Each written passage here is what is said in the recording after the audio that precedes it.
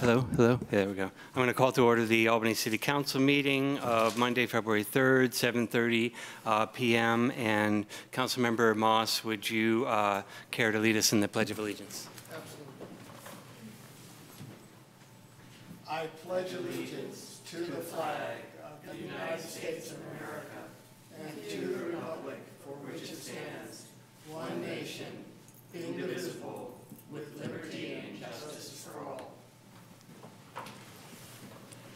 Thank you. Would you do the roll call, please? Councilmember Moss? Here.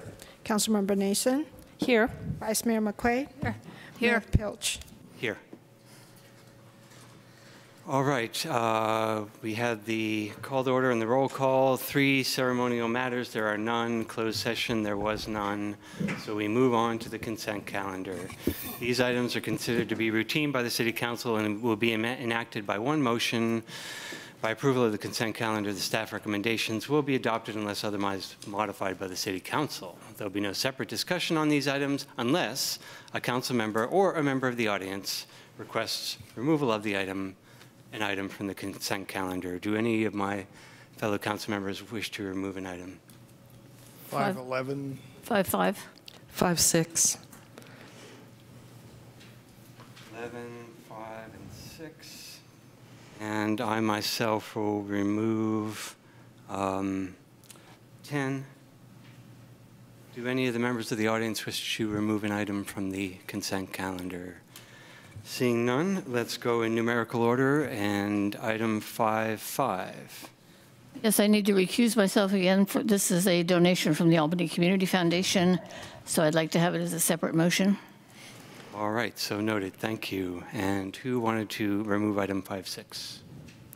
I ask that that be pulled. I would like to suggest this is a new committee, and it's I think that it might be worth looking at a slightly different structure for this one because of the manner of support for the work of the council that we're going to be asking for. This is not a committee that would be working as independently. It would be doing a fairly set work plan and trying to communicate, diving into the details at times when the council might not be willing and able to do that. But I would be interested in seeing us follow the structure that some cities have of having a subcommittee of the council serve on the Finance and Budgeting Committee so that there is more communication between the members of the council who might dive deep into this kind of material and the advisory committee. Is this in addition to an appointees that we would make out of the public? There would be an additional council member that would be involved with this? I suggest it be 2. Okay. That's pretty common, I think, with these types of committees. Committee of 7, then? It would be. Okay. And if there's problems with voting or whatever, the council subcommittee members could be non-voting on the committee or something. But I think it's good to have some back and forth, more back and forth than we usually do with our advisory committees. Councilmember, Vice Mayor, do you have any comments? Yeah, I had sort of thought about this the last time this came to us, and what I was thinking at that point was having a subcommittee with members of the council on the subcommittee just seems a little awkward to me. You're advising people that are sitting on your committee. I like the idea of having them a little more independent, working with staff and in their areas of expertise, and then bringing their recommendations to us rather than having 2 of us be part of that process. And as I recall, didn't we have this discussion already and it sort of come up with a... I was thinking the same. So maybe, and Michael is, Councilmember Barnes is not here yet. I wonder if we should perhaps just not vote on this and look for a concrete recommendation or a concrete suggestion from you and vote on it later? Or what is the council's pleasure? Is there a timeline on this? Our timeline is coinciding with the transition of the city treasurer position from elected to appointed. We brought this to you earlier at the request of the council, and that's why you have received it when you have.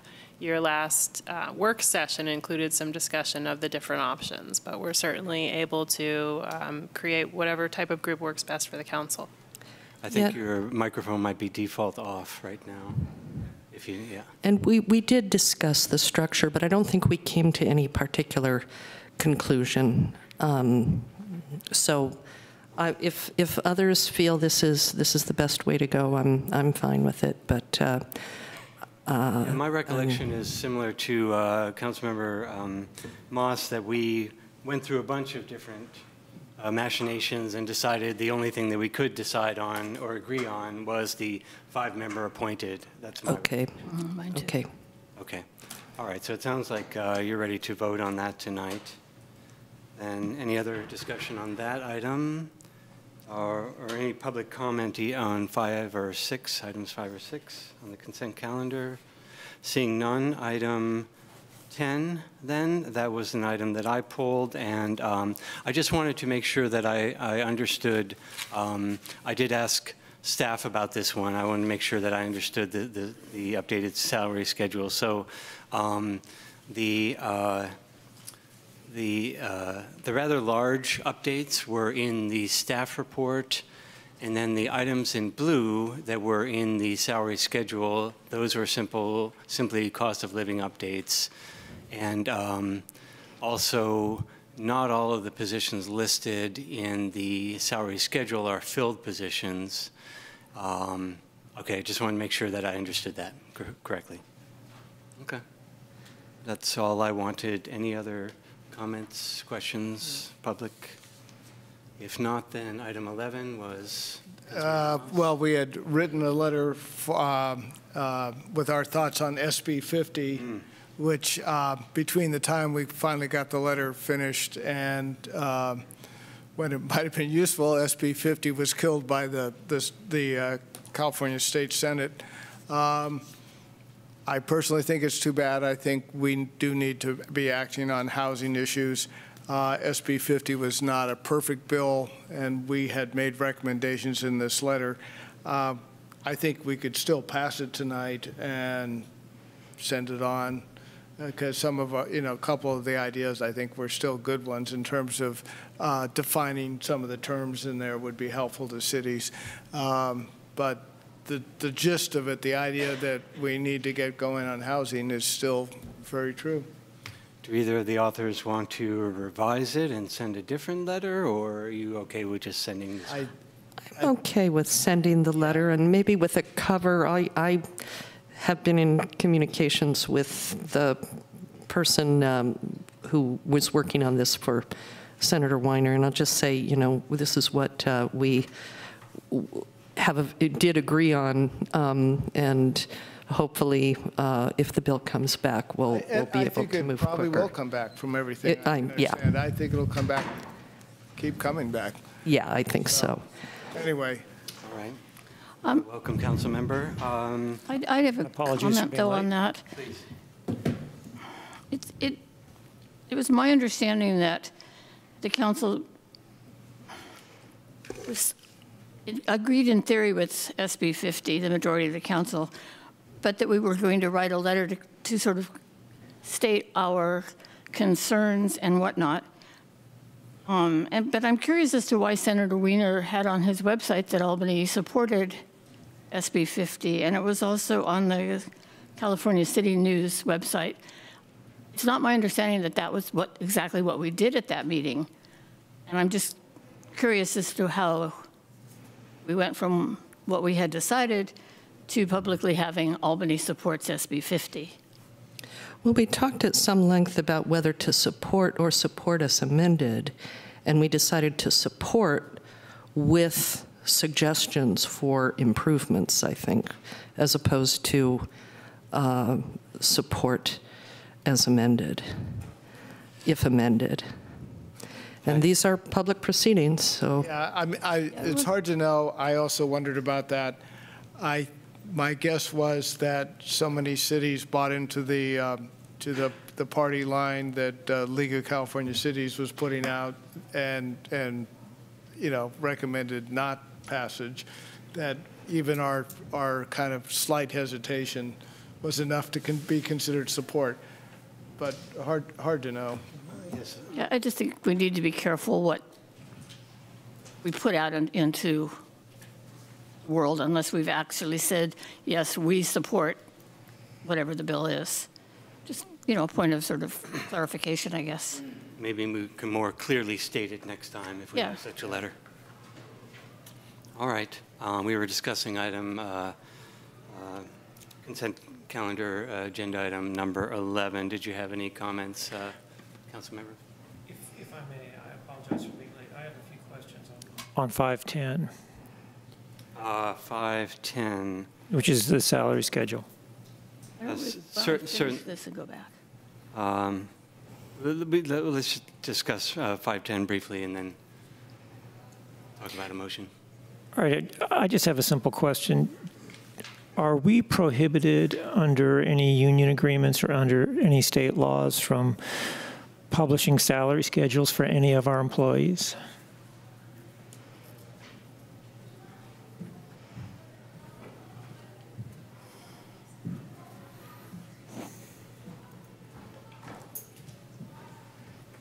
I mean, I see here, I think I see everybody. I see police, fire.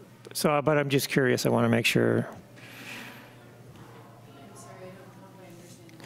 Well, are there any privacy requirements or anything written in our union agreements that prohibit us from publishing in this document that's on the consent calendar salary schedules for any employee or groups of employees?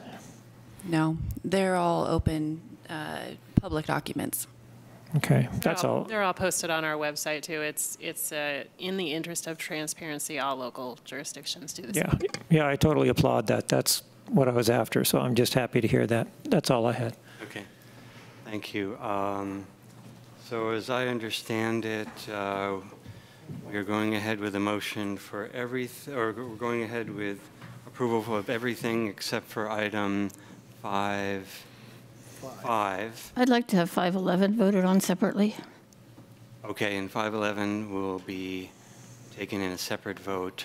Are we okay to vote on the rest of the items in one motion, and also noting that on one particular item, the vice mayor is recused? Can we do that all in one fell swoop? Okay. I'm confused about 511. SB 50 failed, so what is it that we're supporting at this point? Came into that discussion. So. Yeah. So does anyone want to move all the rest of the items except 511, also noting that the vice mayor is recused on 5.5? Okay, I'll make that motion on all the 5s except for 11 and 5.5, which we can vote on. Well, we don't need to. We can do it all in one vote. Just note that the vice mayor is recused. Okay, so moved. I'll second that, but Mala, I just want clarification. That means I can vote yes or no on the consent calendar, even though 5.5 is still part of it? Correct, but the minutes will reflect that on 5.5 you did not vote, you Okay. abstained, and you recused yourself. Okay, thank you. Just save a little time. All right, would you do a roll call vote, please? Councilmember Barnes? Yes. Councilmember Moss? Yes. Councilmember Nason? Yes. Vice Mayor McQuaid? Yes. Mayor Pilch? Yes. And now let's have a vote on 511. Any further discussion of 511? Does someone want to move 511? I'll move 511. I'll second. Motion and a second. Roll call, please. Councilmember Barnes? No. Councilmember Moss? Yes. Councilmember Nason? Yes. Vice Mayor McQuaid? No. Mayor Pilch? Yes. Motion carries. All right, and that does it for our consent calendar. We're moving on to the good of the city, public comment. This is for persons wishing to address the city council on an item that is not on the agenda. Please note that city policy limits each speaker up to 3 minutes. The speaker may or may reduce the time limit depending on the number of speakers. I don't think that's going to be a problem tonight. The Brown Act limits the council's ability to take and or discuss items that are not on the agenda. Is anyone here to speak for public comment? Yes, I have one speaker card. Okay. Please come up.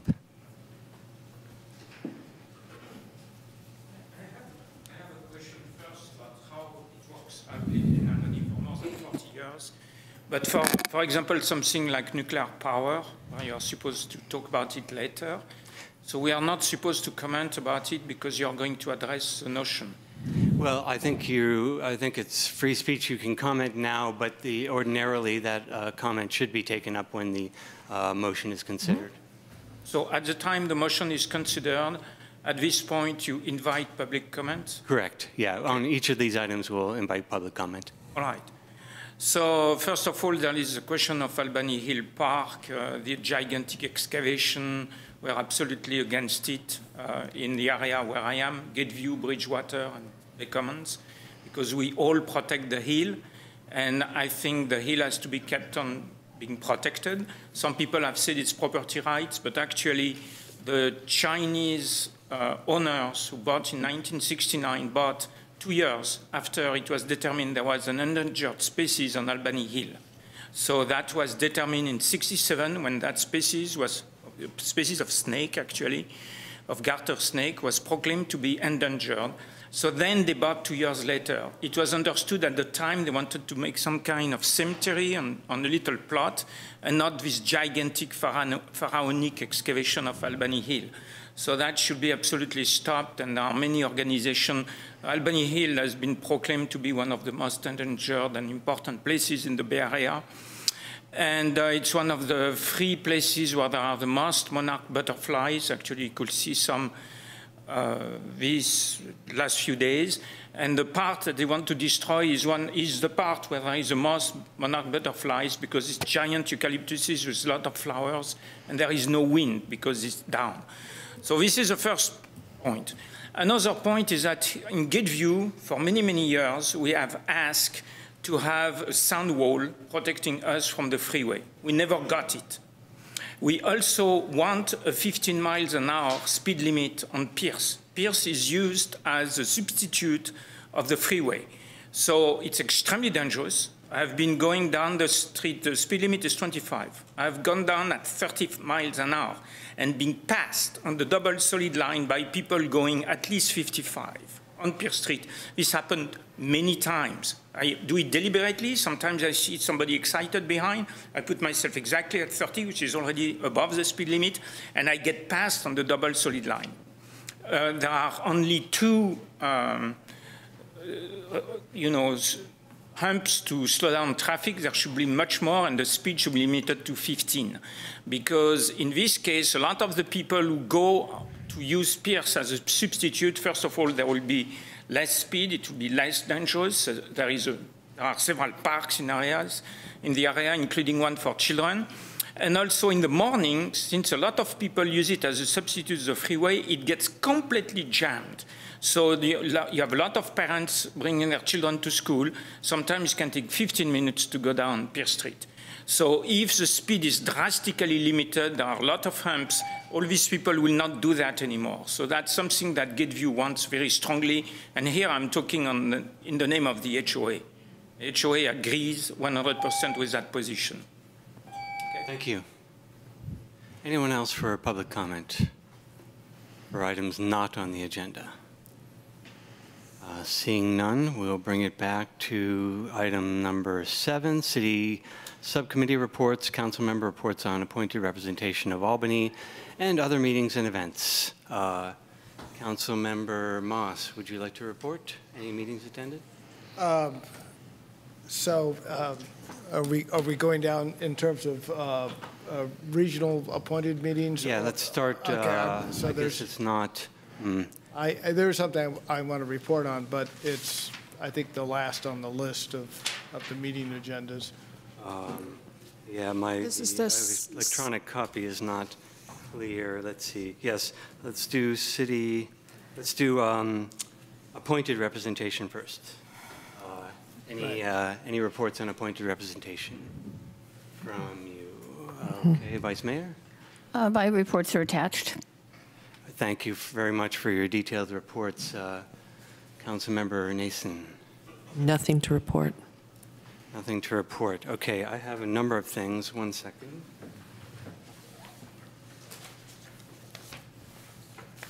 Also some things to pass around. We got a holiday card addressed to all of us, so I'll pass that around. This is a notice of the City of Emeryville reorganization. This is for the HR director. Would you pass that down to staff, please? And She's gone. You know, all this stuff that we're circulating among ourselves needs to become part of the public record, I think. Is that? we certainly could do that. So if there's an objection, I'll stop circulating stuff around. No, it's okay. It just needs to end up in the public record is the only thing. Let me first talk about my representation, meetings attended as appointed representative, and then I'll circulate more things. I guess the League of California Cities is not appointed by, don't you usually talk about that as an appointed? They're my written reports. Oh, that was your report. Thank you very much. Yes, I also attended League of California Cities policy committees, specifically the Environmental Quality Policy Committee. We talked about two bills that are advancing recycling, SB 45 and AB 1080. And so those are two-year bills which are still holding on and hopefully will be passed this year. There's also discussion among the representatives there of the public safety power shutoffs and the impact on the cities to those from those events. And then I attended a waste management board meeting. We talked about the food waste ordinance, which we're also going to talk about here, and talked about a new program to incentivize and give rebates for the installation of heat pump hot water heaters. I attended the Mayor's Task Force on Homelessness, which was a public meeting of the Alameda County supervisors and selected mayors from the Mayor's Conference. That started out a little rocky since it was supposed to have been a working group meeting and not a public meeting, but it ended up being a public meeting and perhaps not very well noticed. And I have the agenda with me, and I'll pass that around in a moment. Then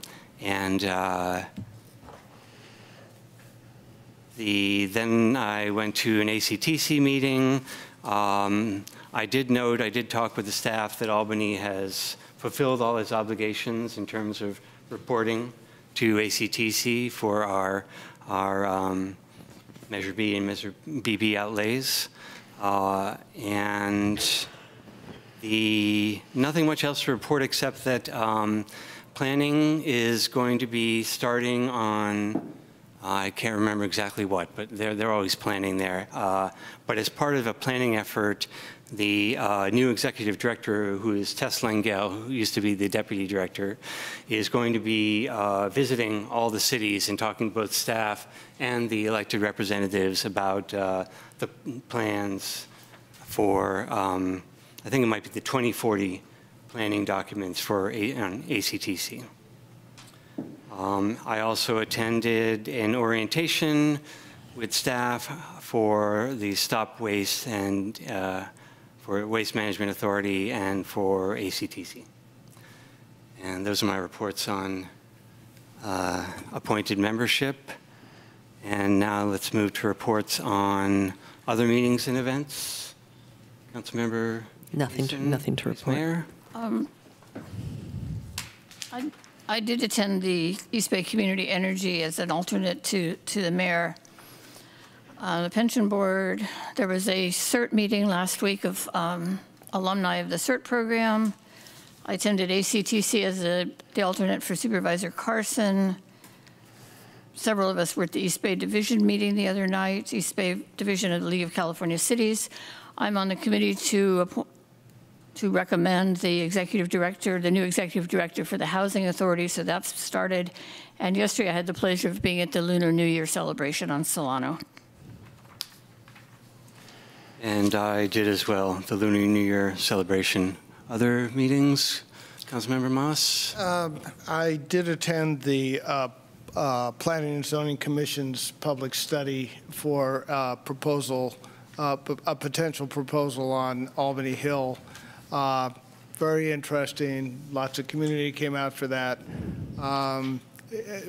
Lots of issues raised around open space, butterflies, whether the zoning that it currently has should be the real zoning that people want, although that was by, I think, Measure K in 1994. We may see people asking for that to be rezoned because that may not be working out for everyone over there. I think my interest in it was looking at the plans and seeing how they were using ADUs to, in part, meet inclusionary housing requirements. And I think that's a discussion planning and zoning might be having in the near future as to how well that's going to work in that situation. So, you know, these are all issues that may come before us while we're on City Council, but I don't think three of us will be on the City Council when they really start coming forward, and it may be none of us are on the City Council the way these things can take time. And I watched it online. I thought we kind of were not going to these meetings, but, and this becomes sort of an issue with this Finance Committee meeting as well. I would definitely want to attend those meetings if I can, and I would attend this one, but I thought that it was something we were not supposed to do there. I'm not criticizing you or anything. I was thinking of going, and I think it was okay. Yeah. And perhaps since he's a lame duck, yeah. So, all right. Lame ducks can do whatever they want. We're all lame ducks. Right. Anyway, some are lamer than others. Most interesting. It will be one of our big issues for the next couple of years, probably. Yeah, but maybe we should just go to whichever committees we feel like going to from here on out. It would be, unless people feel differently. I just would like to kind of be sure I know what's what. Well, maybe this is a time for a point of clarification from our city attorney, because we can certainly stay at home and watch a planning and zoning meeting. And in the past, I've gone to them, but sat in the back and kept my mouth shut. So is there really a difference between those two that's legally important?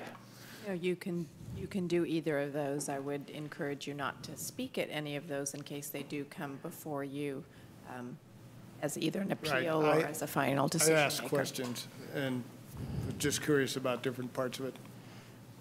Yeah, my recollection is that at a previous retreat, we discussed not attending those meetings lest one of the members of the body, commission or committee, felt intimidated by our presence. But I certainly, I'm not necessarily of that mind myself, but I thought that was what we were asking ourselves to do. So this was not an official meeting. This was a preview. This was I see. This was this wasn't their standard meeting. It was a preview just for this one item, which hadn't even been submitted yet. So and essentially, this was allowing the public to react to a proposal that hasn't even been put in as yet. Okay. Well, noted. Yeah. So I'm happy to make these things public record. Here's a Help Save the Planet from the Girl Scout Troop in Richmond. Make sure you save water that I received. This is a public record already, the director's report of ACTC. It is on their website. I don't think we have to circulate that, but I do have that here in case you want it for reference. And what's not on the website is the working group agenda, but these materials were given to us at that meeting, so feel free to peruse those. And as to how we'll make this a matter of the public record, perhaps we can talk about that later. Okay, I don't think I have any other meetings to discuss. Anyone else? Seeing none, let's move on to the, are we, let's see, do we have any subcommittee reports? We have subcommittees on a later agenda item. All right. Seeing none, we will go to city manager report.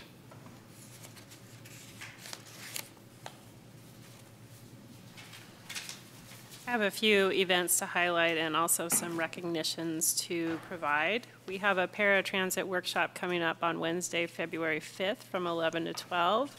This is at our senior center to learn more about paratransit if you need help getting out and about, and lunch will be served as well. Also at Belmont Village, the police department in Belmont Village are providing an elder abuse and fraud prevention workshop, February 27th, 2 to 3. Hopefully you're all familiar with where Belmont Village is, but it's across the street if not. We have a number of events coming up. Friends of Albany Parks, cleanup and planting on Albany Hill. There's been a lot of attention on Albany Hill lately, so let's go out there and make a difference in our public areas. And Chinese New Year celebration on February 6th. Our staff always does a fantastic job with this event, so please join us again to bring in the new year. We have a clothing swap coming up as well. I think it speaks for itself at this point, but please come and swap clothing. And there was a great event, a Be Curious event that occurred, and a lot of good feedback on how to make your garden and your environment more bee-friendly. Following and leading with that, we also have some garden talks. We'll have 4 of these. They're called Healthy Garden Talks. It's a series. The next one is Backyard Fruit Trees. It will be at our community center on Monday, February 10th from 6 to 8 p.m. And we'll have 3 others, March, April, and May. So check our website for the details on those events as they're scheduled. I'd like to also recognize our the collaborative working relationship between our fire department and our police department. We actually had a fire in town on Marin on Sunday, and it was a structural fire at a residential home, fairly minor, but it did have some smoke damage to the house. And again, our departments responded extremely quickly and competently and resolved the situation before it got out of control, given how close our structures are to one another. So I appreciate all the staff that worked on that. A couple other things here. Our police department actually also had a great volleyball event. I don't know if you can see it too well here, but this is actually our police chief here out with the APAL group helping kids learn volleyball this weekend. So that was a really fun event. Appreciate the extra time they put in for that. And the police department also had a training with the district attorney's office recently on their victim and witness division, how to work in coordinated efforts and understand the emotional trauma through victimization and how to be as supportive as possible during that process. And also an update for those who have expressed concerns, rightly so, with traffic safety on Marin. We do have, I call them blinky lights. I know that's not the technical term, the flashing beacons. We do have another one, actually 2, scheduled to be installed, one at Talbot and Marin and one at Cornell and Marin. Those should be in within the next several weeks. So we look forward to seeing those installations, and also one on San Pablo and Castro Street. And that concludes my report. Thanks. Thank you very much. Any questions? Seeing none, then we're going to breeze through several agenda items. There are no presentations, public hearings, or unfinished business. So we can breeze past items 9, 10, and 11 on to 12, new business, 12.1, the Parks, Recreation, and Open Space Commission Work Plan Amendment Request. Does staff have a staff report? Thank you. Good evening. So the item before the council is a request to amend a work plan by the Parks, Recreation, and Open Space Commission to include the exploration of options to install a basketball court at Memorial Park. The staff recommendation is that the council provide direction on the Parks, Recreation, and Open Space Commission work plan amendment request to include the exploration of options to install a basketball court at Memorial Park. So the direction is specifically to provide direction on the work plan amendment. How this came about was on a little bit of background. At the December 12th, 2019 Parks, Recreation, Open Space Commission meeting, the Commission received comments from residents that the basketball hoops that were had been removed. Those were the basketball hoops between the Memorial Park and the pool. And the Parks, Recreation, and Open Space Commission discussed the item at their January 9th meeting. And after receiving further comments from residents, they made the recommendation to, they made a motion to request a work plan amendment to council. And the work plan, the form to amend the advisory body work plan is attached to the staff report for your information. A little bit of discussion as far as the background on the basketball hoops. They were removed by the Albany Unified School District due to the construction of schools and to accommodate the installation of portable classrooms to relocate classrooms during construction. We've included also a map of the area attached to the staff report that shows where the portables are and where the hoops were removed from. And the hoops were on school district property.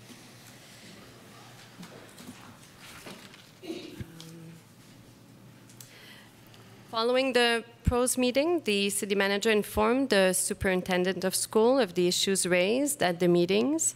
The issue was also discussed at the 2x2x2 meeting in January between the City of Albany, the Albany Unified School District, and UC Berkeley.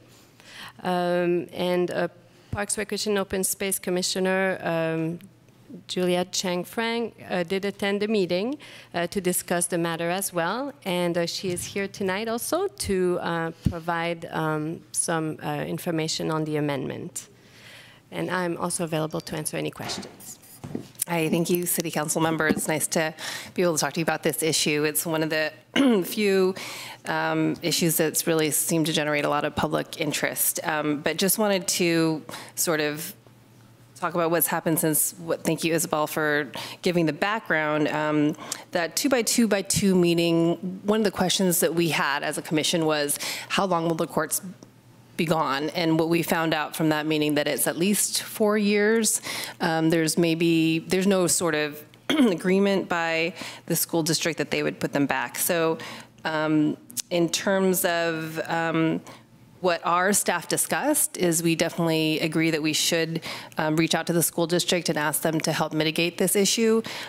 We also felt strongly that that wasn't enough, that we also wanted to amend our work plan to explore options for a basketball court at Memorial Park, because that's within our sphere of influence. That's something we can do as a city, and obviously the Parks and Rec Commission would be happy to lead that process. So we want to be responsive to the public and do so. One thing, just to let you know, is Superintendent Wells, who I had a chance to talk with, seems very supportive. He wants to take responsibility for the loss, and that he's eager to partner with the city on this and to support having a quick resolution to this. So.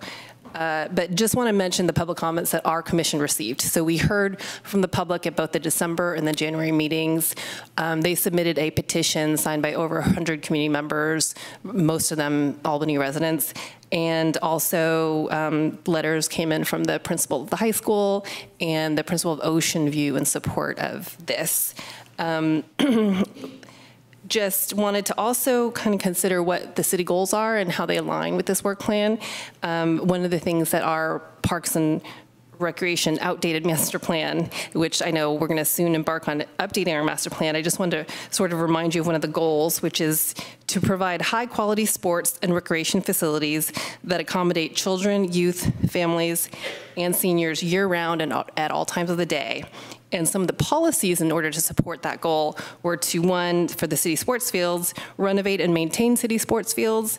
And another policy is to cooperate with other agencies and organizations in creating new sport field facilities, including the Albany Unified School District. So we feel like in terms of our charge, it's definitely in line with what we're asked to do. But also there's some social equity goals that should be considered. For example, basketball, serves a broad cross-section of the population. And actually is a very popular sport among girls. So that's something we definitely want to also consider. And I personally, I help the city separate from this with the climate action plan. And I think we really want to encourage as much as possible walkable recreation facilities from any location. So, the other thing is just the overwhelming sort of youth interest in this. As we as a city are trying to encourage youth participation in local government, I think this is really something that's relevant to them. And another strategic plan goal that I noticed was that your city council goal is to adapt programs and services to support inclusivity and to reflect input received. So that's pretty much all I wanted to say, just that, as a city, I know we didn't sort of create this problem, but I think it's a great opportunity for us to help solve it, and in partnership with the school district. And as a commission, you can be confident that we'll do a thorough process and talk to stakeholders and give you the data you need to make an informed decision. So, and we would welcome, as a commission, any suggestions you have, any questions that you'd like answered to sort of guide our research into this topic. Thank you. Thanks. And just before I even take questions, I want to remind the council members and the public that the item before us is the discussion of adding to the work plan of the Parks, Recreation, and Open Space Committee to study options. It's not a recommendation that we pick a particular option, but only to study whether or not we could possibly accommodate moving of the hoops. And there were 2 hoops, is that right, that were removed? There were actually 2 courts, so 4 hoops total. Oh, 4 hoops total, thank you. So given that, that this is a request to amend the work plan to study relocation, any questions from the council members? Yes. Councilmember Barnes. Well, I recall the school district was willing to cooperate with us on the traffic guard situation if that meant us funding 100% of them. So has the school, in this case, does the school district's idea of cooperation mean they're going to pay for them or help us pay for them? Is that a... I don't know. The city manager wants to speak to that. I can say what they've indicated, that they're, wishing to support in that way too, but I don't want to quote, right? So, but I think that's one of the first steps we should take. I'd be happy to engage in that conversation, try to get a commitment at that level, yeah. And so we would bring that information back to you, what they'd actually commit to, yeah. That sounds fair. If no other questions, then I'm going to open up for public comment. How many people would like to speak on this item? Quite a few. I'm going to guess that your comments are, of the perhaps the younger folks, are not that long. So I'll leave the limit at 3 minutes. But do note that if you simply have the same thing to say as the person before you said, that it would, in the sake of time, it would be a speedier process if you just said, oh, I agree with the previous person, and then we could move on to the next speaker. And again, this is a question of whether or not the Parks and Recreation Commission should study the options. So with that, do you have some speaker cards? Oh, no speaker cards. That's fine. If you would just then line up over here so that we could have an orderly and timely set of speakers. Please go ahead. Oh, hi. I'm Lucas Cohen. I go to AMS. I'm a 6th grade student there, and every day after school, we would go to the basketball courts, finish our homework there, then start playing for an hour, 2 hours. Till it got darker, we had to go home. That was like, if we had nothing to do, that was where we would go. If we were just bored at home, we'd always go there with our friends or by ourselves. Yeah, and yeah, that's it. Okay, thank you. My name is David Frank. My name is Diego Wong. So, I used to go to the basketball courts every single day because I live just a block away from the park, and with my dad, and I'd look forward to it the whole day. And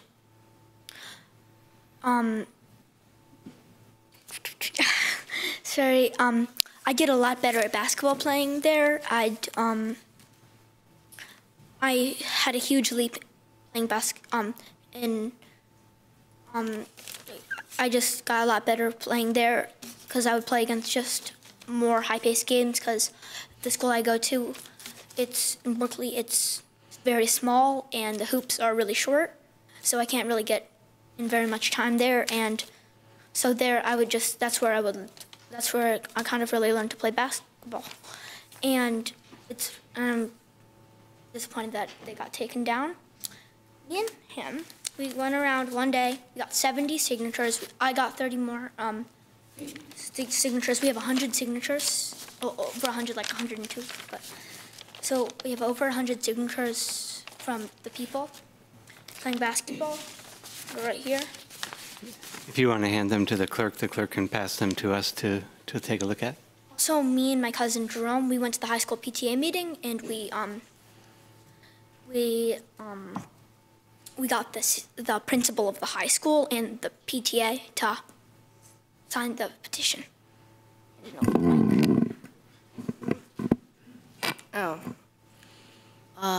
I recently moved here, and I liked the basketball courts a lot. And after 1 month of moving in, they got taken down.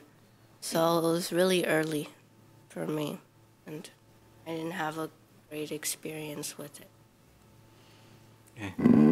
So when we were getting signatures, a lot of people said, this is a great cause. I agree, we should definitely get them back up. A lot of people said it's ridiculous that they took them down. Just a lot of people, they weren't just supporting it for us, they were supporting it because they were really concerned. They really liked to play basketball at those courts. And they were all neighbors. We went door to door, and they were all people who just lived around there, or went to the park. And yeah. Okay, thank you both for your comments.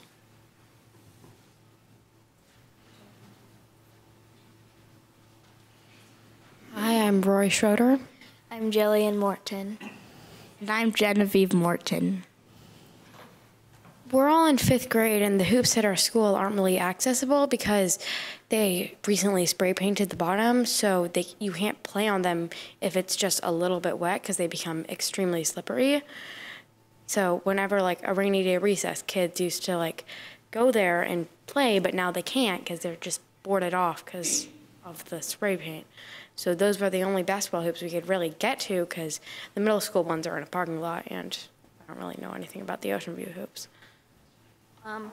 Also, the hoops at our school, she jumped up and she could touch the net. That's how short they were. So. Yeah. And also, we were one of the people that signed the paper. Yeah. Ladies, may I ask you a question? What school do you go to? Cornell Elementary. Great, thank you. All right, thank you for your comments. Hi, my name is Samara, and I think we should get the basketball ball courts there because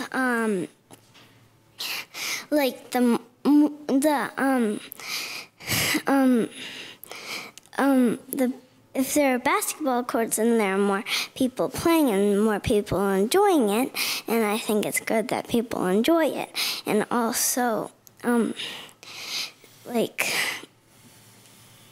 every day when I walk by there, I just see people playing basketball, and I bet the people that were playing when I saw it in me would like really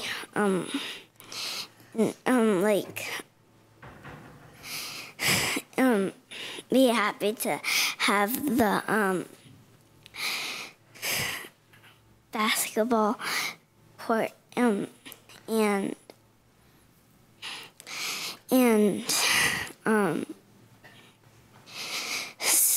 also yeah, that's all. Thank you for your comments. Hi, my name is Devin Owens. I'm the president at Albany Middle School. I'm in 8th grade, and I was here last meeting, but you might not recognize me because of the hair. But anyway, I pretty much agree with what everyone else said. On Saturdays, every weekend, we would go to those courts, bring our scooters, and we'd always, play basketball there. Then we'd go get lunch, but the point is that we would always meet over there. And just going by, driving by, walking by, seeing that they're not there anymore, people can't play there anymore. It's really, it kind of hits me in another different way. So, yeah, hopefully if you guys can just consider that. Yeah, thank you. Thank you. Next speaker, please. Hi there, my name is Jerome. I graduated from Albany in 2017, and I was a long-time user of the basketball courts there at Memorial. So I just wanted to emphasize 2 points that I think were already made, but I think are important in this discussion. First is that there really aren't that many other places in Albany to shoot baskets, especially for younger kids. The middle school is sort of a tough place, I think, for kids.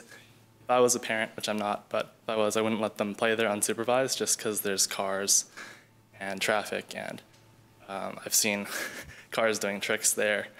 And it's just sort of a secluded place that's hard to sort of see from anywhere else outside of like being right there. And the second point I want to make is that the courts sort of served a purpose that was like greater than just basketball. It was almost like a community hub that would serve not only the neighborhood, but also like all the students from the high school. And now that we have elementary school students in the area, it would also be a great place for them to convene and to have a space to play basketball outside. Thank you. Next speaker, please. Hi there. I understand that this is not specifically about how we'd go about it, but I'll just make a couple of quick comments and then go from there. My name is Damon Levy. I am an Albany resident. I'm a very frequent user of the tennis courts. I probably am the highest renter of them because I organize tennis teams. Initially, I was against the idea of putting basketball hoops there, which I think is one of the discussion points, but I read their letter. I know some of these kids. I think that, and in thinking about it, I thought it was definitely something that I actually support. And I hope that they can figure out a way to create shared use with the tennis courts. And because these tennis courts, from my understanding, are one of the highest usage places in Albany for recreation. And so if we go about moving the basketball courts and putting hoops up on there, I hope that they can figure out ways to continue to use it as a tennis court as well. Okay, thank you. Next speaker. Hi, my name's Sarah. I just wanted to thank you for hearing from us tonight. I know this isn't a problem that you created, and we really appreciate any steps you can take to help fix it. I just want to give you the parent perspective real quick. The basketball courts have been important to my family for 16 years. We'd go over there and play at night, on the weekends, and I always saw it was a gathering place for lots of different types of people who would come together and do pickup games. It was not programmed by the adults. It was all kind of kid-led, and they'd have to work out the rules and who was going to play next. And I love this idea of kind of free-range children, that they could actually go on their own to the basketball court, which my daughter and her friends did, and they're not on their devices. My proudest parent parenting moments when my son texted his friends, it's like, get off your devices, let's go play basketball, and they did. And AMS is really too far, and really there's been some crime along the Oleon Expressway, so I wouldn't let my kids walk over there at night. So thanks again for hearing from all of us. Thank you. Next speaker. Good evening, everybody. My name is Mirid Grembeck. We made my family live a couple of blocks from this wonderful park.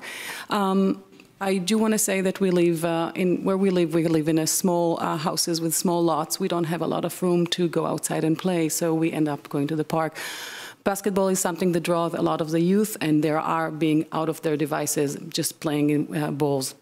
We tried actually after those court was demolished, we put the basketball outside of our street, and basically my kids now playing on the street when cars going up and down. So safety here is definitely not something we're compromising at the moment. I will also not send my kids walking to Albany Middle, to where they do have a basketball. I will not send them walking there just by themselves. So we have this freedom of, you know, just the free-range kids have been taken away from us.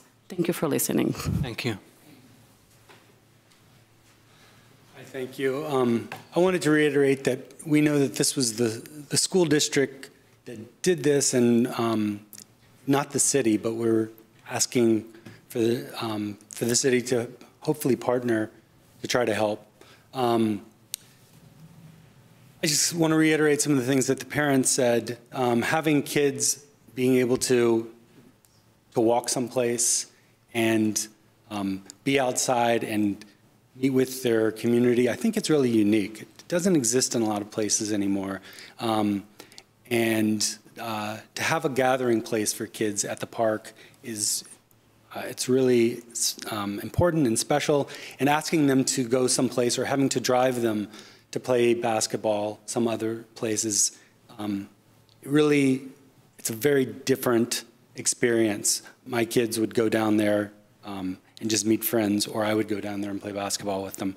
We can't do that now, and my son said to me, you know, he would take the dog for a walk and go down to the courts. He says, I don't know what to do at the park anymore, right? The kids' play structure is not really suitable for him, and like, there's not a game of coordinated football or something going on the fields. Basketball was the thing. The question was brought up about the tennis courts, and I really also wanted to stress that this isn't an anti-tennis request. We would hope that everyone could share and that there are ways to have shared use.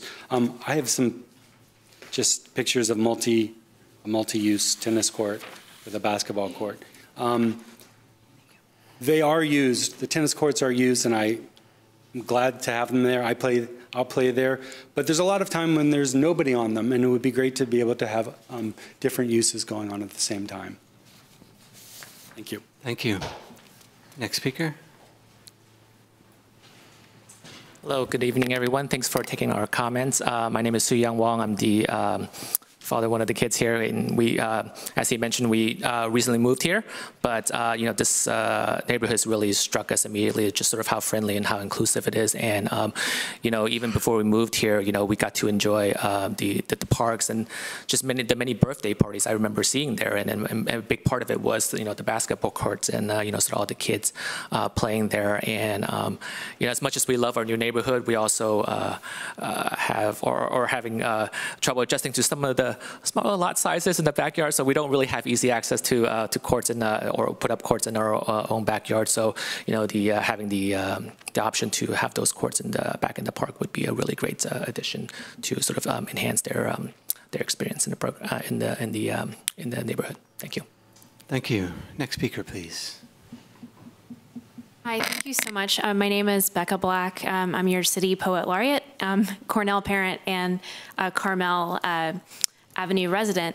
I just wanted to make one quick point. Thank you so much for your time. I know this is not something that you all created, and it just seems to me such a golden opportunity to work with the school system. I'll be going to the school board meetings, meeting with Superintendent Wells, and trying to work with them on that end. So it's just such a great opportunity with a new superintendent to turn over, you know, a new leaf and really get get something positive going for the Ocean View kids that have been displaced, whose recreation plans are in flux.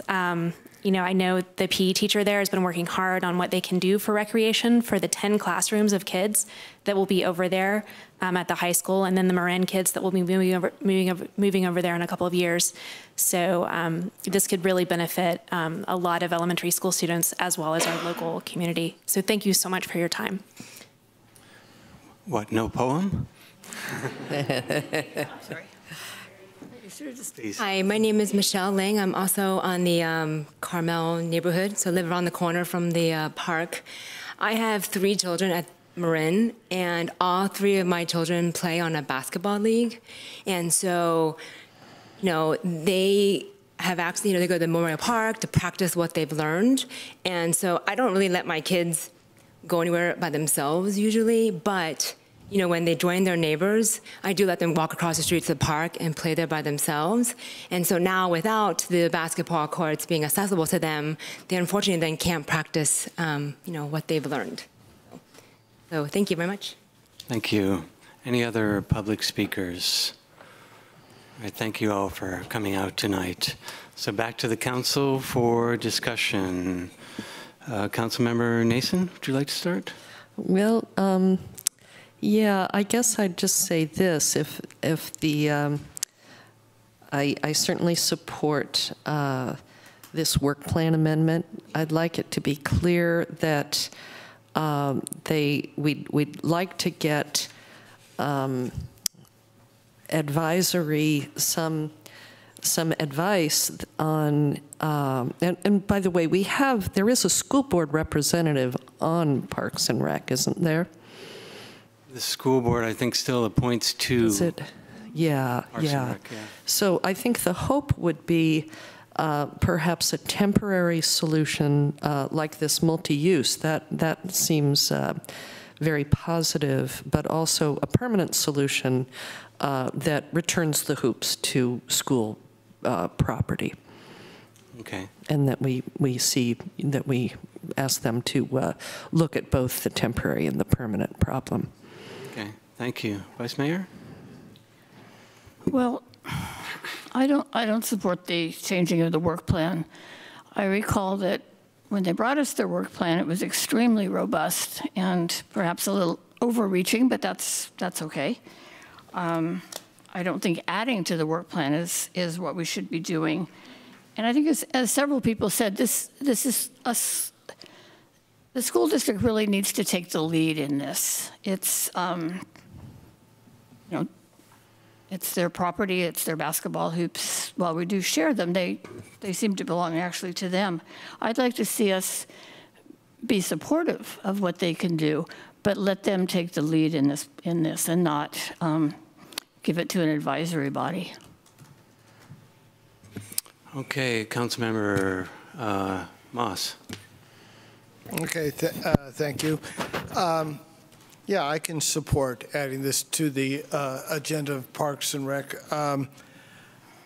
You know, I'd like to hear a very thorough exploration of all the possibilities, though, and this idea of adding something to the tennis courts is one, but I do know that there are, I think the Albany High tennis team uses those courts to practice tennis.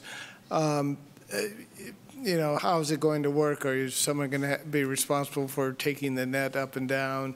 How about the ballards that hold the net? Those seem like a safety consideration for basketball. I would also think that we should, although my guess is that it's beyond our ability, but financially, but I would also think that exploring that area of grass that's between the street and the tennis courts is an area that's usually kind of a mud hole, and possibly that could be used as at least one court, although that would certainly be, it would take longer to do that. You know, one of the questions is what is the anticipation of, you know, what does the school anticipate how long those portables are going to be on the existing courts, and, you know, what's that timeline? Because you know, that might influence at least my vote as to, you know, how far we'd support it. And if we did, say, pave that lawn area, how would that affect music in the park and other things that are functioning there? So those are my general comments. I have no problem with Parks and Rec, you know, looking into this and coming back to us with all the facts and figures, the costs, the timelines, you know, working with Public Works as to what they could do and how long it might take them to do it. You know, I don't know what the budgetary restraints will be. It's something we'll have to look at, particularly if we are going to look at, you know, paving something that isn't currently paved. If that becomes one of the options, it seems like a good idea. I would say we do get soda tax money that I think we've already put aside this year, but some of that could, I think this would be a great, you know, thing to put some of that soda tax money into, because it's closer to what, you know, at least what I envision health for kids is about and the soda tax money. So those are my 2 cents. Councilmember Barnes. Well, first of all, I want to say, I know Julie, you and Todd and Brian did a great job on the dog park thing. So I do appreciate that, and I think you're competent to handle this, but I tend to agree with Peggy McQuaid on this one, that the issues are school district issues, and it's not our responsibility to babysit them and hold their hand and, you know, try to make them solve this problem, because I think the school district has a lot of alternatives. Cornell has a huge playing field. There could be extra basketball hoops installed there or at Marin. They could do something to improve the safety at the middle school, and I agree it's kind of sketchy at times. I used to run over there on the track at night. They also have a big, wide open indoor basketball court at the high school, which I've been by many times and doesn't seem to be used at all times either. So these are issues of the school district looking at their facilities and trying to figure out where they have slack in their facilities and coordinating their facilities. And speaking as the only person on this, well, never mind. Rochelle, you had some, you were on the a student advisor on the school board. That's right. Other than Rochelle, I'm the only person who has been a member of the school board. So I think I have sort of an idea of balance of responsibility between these two groups. And this is a school board responsibility, I think, fundamentally. So I would like to see them step up first. And if, however, we do decide to have Parks and Rec take this on, there's lots of issues that need to be explored that you may not be aware of, like the great tennis pickleball conflict and issues like that that are already stressing out the use of tennis courts in Albany. So that's my 2 cents worth. All right, thank you all. I would agree that it is a school district issue. We do need to make sure that the school district is looking at all their options, and the indoor court is one. Another one that I thought of, I don't know if it's viable or not, is that there is the area where all the construction equipment is parked, which is behind the portables next to the new building there. I have no idea if it's appropriate or not, but I do believe the school district should be looking at all their options as well. But if it turns out that the only option is the use of city property, then the Parks and Rec Commission is the proper entity to take up that discussion and to receive the public comment about that. And I do hate to see the kids lose their courts, and absolutely I value highly the all kinds of outdoor activities and recreation and sports and you know, anything that gets kids off their devices and off their computers and away from TVs is a great thing. So I think I see Parks and Recreation commissioners being very interested in working on this. So I think we need to count on them to minimize the staff time on this and take it on themselves and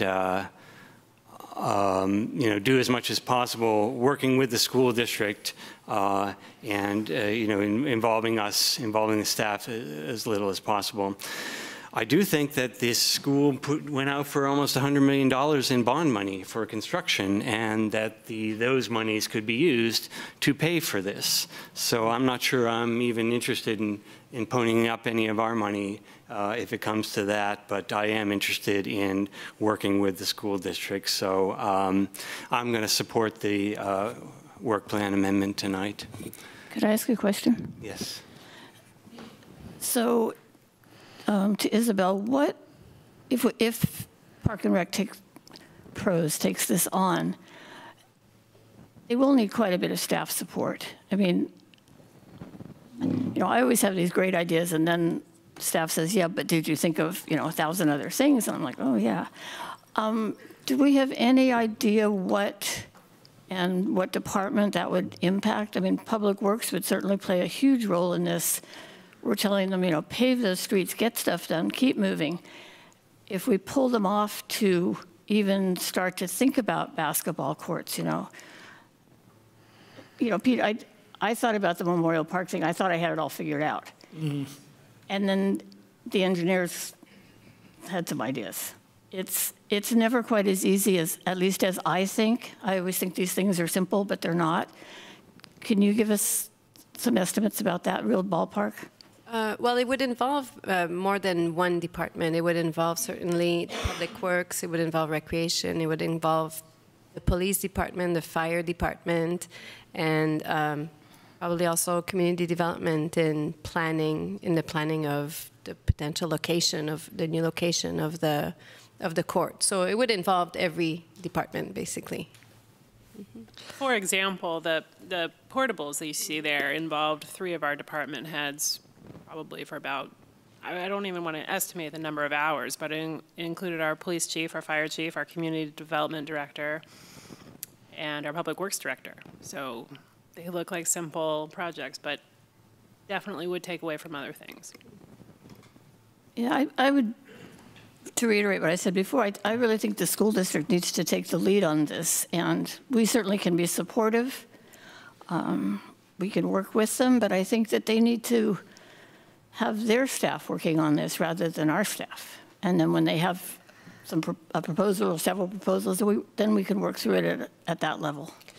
I agree that it is the school board's, the school district's responsibility. They offered this amenity to the community. Now they've withdrawn it, and they need to decide if they're going to offer it again or not. So the decision about a permanent solution to this, to my mind, is a school board and school district issue. But if we look at it simply as a temporary fix, and I would suggest even narrowing the charge to the committee, to the advisory committee, to simply looking at the feasibility of adding basketball hoops to the tennis courts in the manner of this example that has been given to us. Is that a possibility given the use of the tennis courts presently, but with the clear, I think perhaps even a contingency, having it be dependent upon the school board agreeing to restore the hoops where they were before, after the temporaries are removed, that this does not become a permanent state of affairs. I'd also just like to throw back in here that when we had temporary high school back in the 90s, we lost the basketball hoops at that point, and they did come back. It's not to say it's unfortunate that they left, but I think the track record is they will come back. Do we know what the school board's timeline is on those portables? I know they were put up for Ocean View. Are they going to remain there for the Marin? So that's they could be there 10 years. In the 2x2x2 meeting, I believe 4 years was an estimate that was cited in that meeting. And that's an optimistic number, I would say. Could be. So I'm not sure that I want to put any restrictions right now on what the commission should study, whether it should be the tennis courts or some other, if city's facilities or city land is required, I'd like to know all the possibilities. I wouldn't like to constrain them, but I do agree, I think, with all the council members that the school district needs to step up and run this, and to the extent that they need our facilities, I'll support the Park and Recreation Commission studying that, studying any impacts and/or abilities to work with the school district. So would we make the charge now to allow them to change their work plan and take this up, or do you see us waiting until the school district has considered it? I think that it might be good motivation to say that the school district needs to come with a formal request. And right now, I think it's just an idea that the tennis courts could be used, but that might be some motivation for the school district to make sure that they understand that we do want them to be the lead on this. I like that idea, and I'd like them, the school district, to come and present to us why they need our help and explain to us why, given the amount of property they own in this town, why, you know, using the tennis court is the best alternative. And I'm happy if we get to that point where we think it's a good idea to look at city property. I'm fine at that point in having Parks and Rec go ahead. But it would be nice to have the school board, have someone at that dais come up and say, please, can we work together? I'm okay with okaying the work plan amendment tonight, because all these folks came out and spoke, and I'd hate to have them show up again for us to consider this again, but I would support the caveat of we need the formal request from the school board first before they can. And the Parks and Rec and Open Space Committee is multi-jurisdictional. It has the two school district appointees, and they should take the work of the advisory committee and take it back to the school district as well, and get you know, the school district to partner on this. And I do, my big concern, even if this were a great solution, my worry is that we'll do it and then the motivation to deal with hoops for the kids will dissolve. This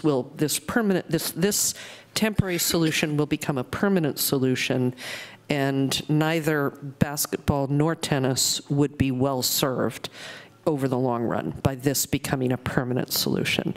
So my preference would be that the city offer the temporary solution, provided that the school district is committed to providing a permanent solution. But I'm fine with it. I think that Ms. Frank is here hearing us and can take this back to the committee, and we can rely on the committee to do good work. Vice Mayor. Something occurred to me this evening in hearing all the speakers. And Mala, perhaps you need to weigh in on this. The 500-foot rule or the 1,000-foot rule, that pertains to Park and Rec also, am I correct?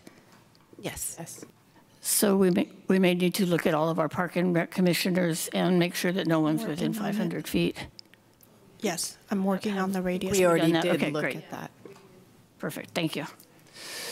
Yeah, I think that certainly we want some sort of, I think we want a formal proposal, and I think if we have an agreement, we want a formal agreement, and clauses like that you stipulate that, you know, if we want only a temporary solution, it is proposed that this is a temporary solution and that the permanent solution is also in the agreement. So, but I think we're far from having a formal agreement yet. Yeah, and I don't think, I'm not thinking in terms of a formal agreement. I think we should be able to work with the school district on a handshake basis. But, you know, we would want to have a commitment that there is I would like to see the school district commit to a permanent solution and the reinstatement of the hoops on their property at the end of the construction process. But I'm happy to leave it to the advisory committee to get to work on it. Okay. Is someone prepared to make a motion? Well, so I'm not clear on this really. I thought there was some interest in having someone from the school district at that dais explain to us some of the issues from their perspective. Well, so when would that happen? I think one of the ideas was we could either approve it tonight and ask the Parks and Rec Commission to work with the school district. The other idea I heard was that we could approve it tonight with the condition that before the commission works on it, Parks and Rec Commission works on it, we be presented a formal proposal by the school district, or the commission be presented, someone be presented.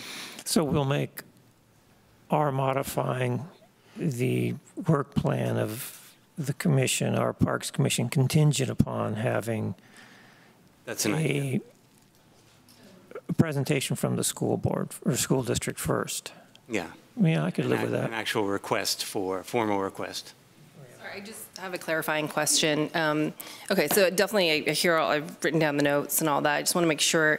So then we're sort of formally asking them to come back to us with the proposal. I just want to make sure that we're, our concern as a commission was that we don't have any influence over the school district and we wanted to be responsive to the public. So, I think we just didn't, I just want to make sure what we can do is realistic and pragmatic, that we actually can get the school district to come back and do a formal presentation rather than I just fear it looks like we're punting and, but I mean, maybe you have more influence than I do. I just want to make sure that we can actually make sure that we bring them to the table so that we can do our work rather than waiting for them for a proposal. So. Well, I guess part of an idea would be to just simply approve the work plan amendment, but I think you've heard the strong preference among the council that we don't see anything going forward unless we have a formal proposal from the school district. How about, it occurs to me that they can certainly talk about this, they can certainly gather information, but I think any action like us actually saying, yes, we're going to put aside $10,000 to put up these 2 hoops or whatever, is going to be contingent on the school board at some point in the process coming before us and telling us this is our plan. These are only temporary. We're going to bring back the hoops or whatever. But I think at least if we tonight agree to allowing this to go on Parks and Rec, they can begin the process of investigating this, and then we can make a formal request to the school board or to the district staff. I think the district staff might be the better ones to actually talk to on this and let them say, well, this is our intention in regards to these basketball courts. How about something along these lines, okay? Here is what the proposed amendment to the work plan says. To explore reinstalling a basketball court at Memorial Park. The former basketball courts were removed to site portable classrooms. And based on this discussion tonight, something like to examine temporary solutions to the elimination of basketball courts associated with school construction, with the understanding that any temporary solution will be contingent upon school district funding and a commitment to provide a permanent solution following the school construction, completion of the school construction. I think it does have to be paid for by the school district because this is part of their this is a construction issue. This happened because of the $100 million school construction project, so they should be able to find the funds and provide them. But I think the city should be open to providing land if it can do so without severely impacting anything else that's also a priority. Go ahead, Vice Mayor. Until we have a financial commitment from the school district, it doesn't seem to me to make a lot of sense to spend any energy of either the commission or our staff in thinking about what's possible. We could bring them a wonderful plan and they could say, we don't want to fund it. Until we have that commitment, I don't see any reason to move this forward at all. You know, I'd like to point out, you know, yes, the schools probably do have the responsibility for funding at least some of this, if not all of it. But there might be other sources in the community that could step up. We have a very wonderful group, the Albany Community Foundation, for one, might have some interest in this. There could be the parent friends of the basketball hoops might form, and they might be able to bring money too. I think the need is that, you know, we've got a bunch of kids that need something to do, and I think we're all agreed that playing basketball is a good idea. You know, we can take a long time in process in trying to work this out with the school district, and I don't think, at least from the kids' perspective, they have, you know, they're going to be able to take that. And we have this advisory committee that has both the city representatives and school district representatives sitting on it. So it seems like a logical venue. Sounds like at least 3 of us are amenable, and it's getting close to 9 o'clock. I'd say it sounded like you were proposing a motion. I'm not sure that Ann was able to get it all down. Shall I? Got most of it. I can make. You want to try, or you want to? Did you get enough of it? Should I start again? Let me pull that. Try restating it, and she can maybe fill in some words. Okay. So instead, in place of the proposed amendment to the work plan, which was to explore reinstalling a basketball court at Memorial Park, this would say to explore reinstalling a basketball, not reinstalling, because this is a whole new thing, but to explore installing a temporary basketball court in place of those suspended due to construction, contingent upon the school district willingness to pay associated costs and provide assurance that the basketball courts that were removed will ultimately be restored. Well, instead of ultimately be restored following construction. Can you read that, Beck? I have your first one better. Okay. Okay, go ahead with that one then. They're intended to be the same. I have to examine and explore temporary solutions in regard to the elimination of the basketball courts associated with the school construction project, with the understanding that any temporary solution is contingent upon the when the construction project is completed to restore the with a permanent solution. Well, yeah, we need the bit about the school, that the school district will pay for the willingness to pay associated costs. Okay. The associated costs. School district to pay associated costs and the assurance that upon the completion of the construction project, that a permanent solution be restored, or a basketball court. The basketball courts will be restored.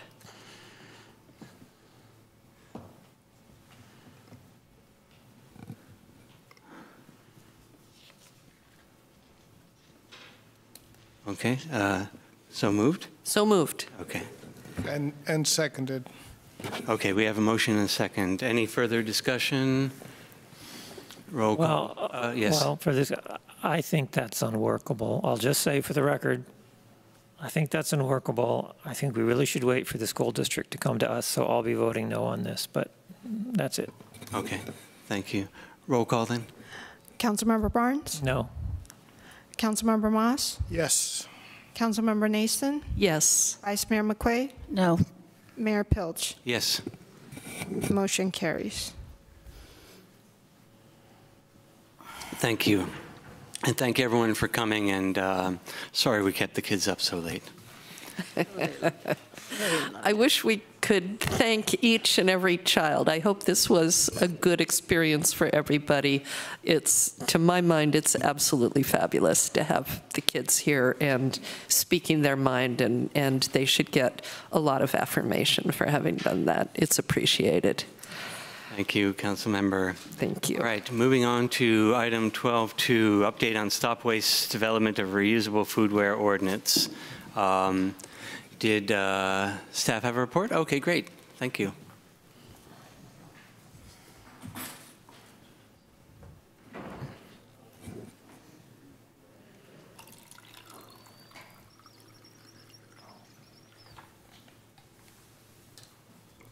Good evening, council members. My name is Lizzie Carrad. I'm the sustainability coordinator with the city, and I'm here tonight to discuss what is going on with a possible reusable foodware ordinance. So to get started, I'll give a little bit of background on the issue. So a lot of disposable foodware items and to-go-ware containers are used every day by many people. A lot of it's plastic, some of it's compostable fiber, but most of the plastic items are not truly recyclable, and they're not really compostable, both because they don't fully break down in the standard composting procedure, and they're also not, when the chemicals break down into compost, the compost cannot get certified as organic compost. Also, disposable plastic foodware is often created from petroleum, which drives greenhouse gas emissions, and it's the second greatest source of litter in the Bay Area behind cigarette butts. So many jurisdictions saw this as an issue in their communities, and so we've been working with Stop Waste to discuss reusable foodware ordinances to mitigate this issue. And the goals of an ordinance would be to reduce litter and plastic pollution, to reduce compost contamination, to reduce the amount of waste sent to landfills, and to also foster a culture of reduce and reuse.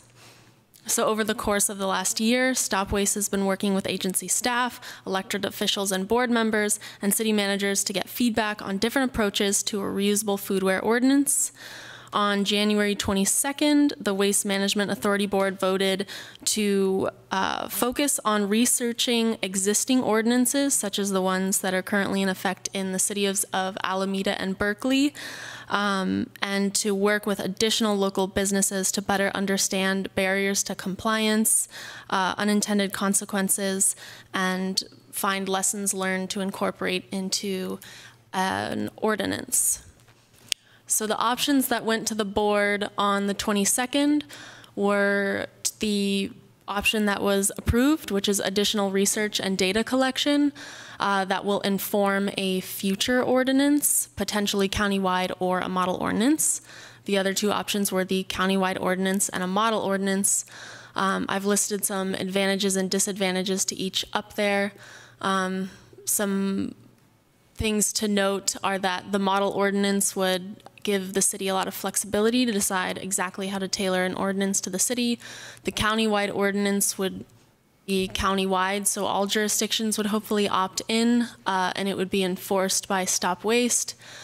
But again, the board voted on the first option, which is to do additional research and data collection, monitor the ordinances that are in effect in other jurisdictions, and then use the findings from that research and analysis to then go back and decide if we want to do a countywide ordinance or a model ordinance.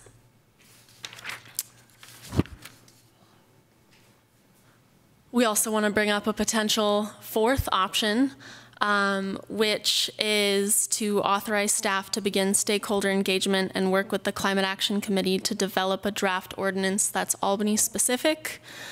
We have been monitoring what's been going on with the conversations with Stop Waste, and we found during our climate action planning process, during the community engagement portion, plastic pollution always came up as a big concern, both worldwide and also in the Bay Area specifically.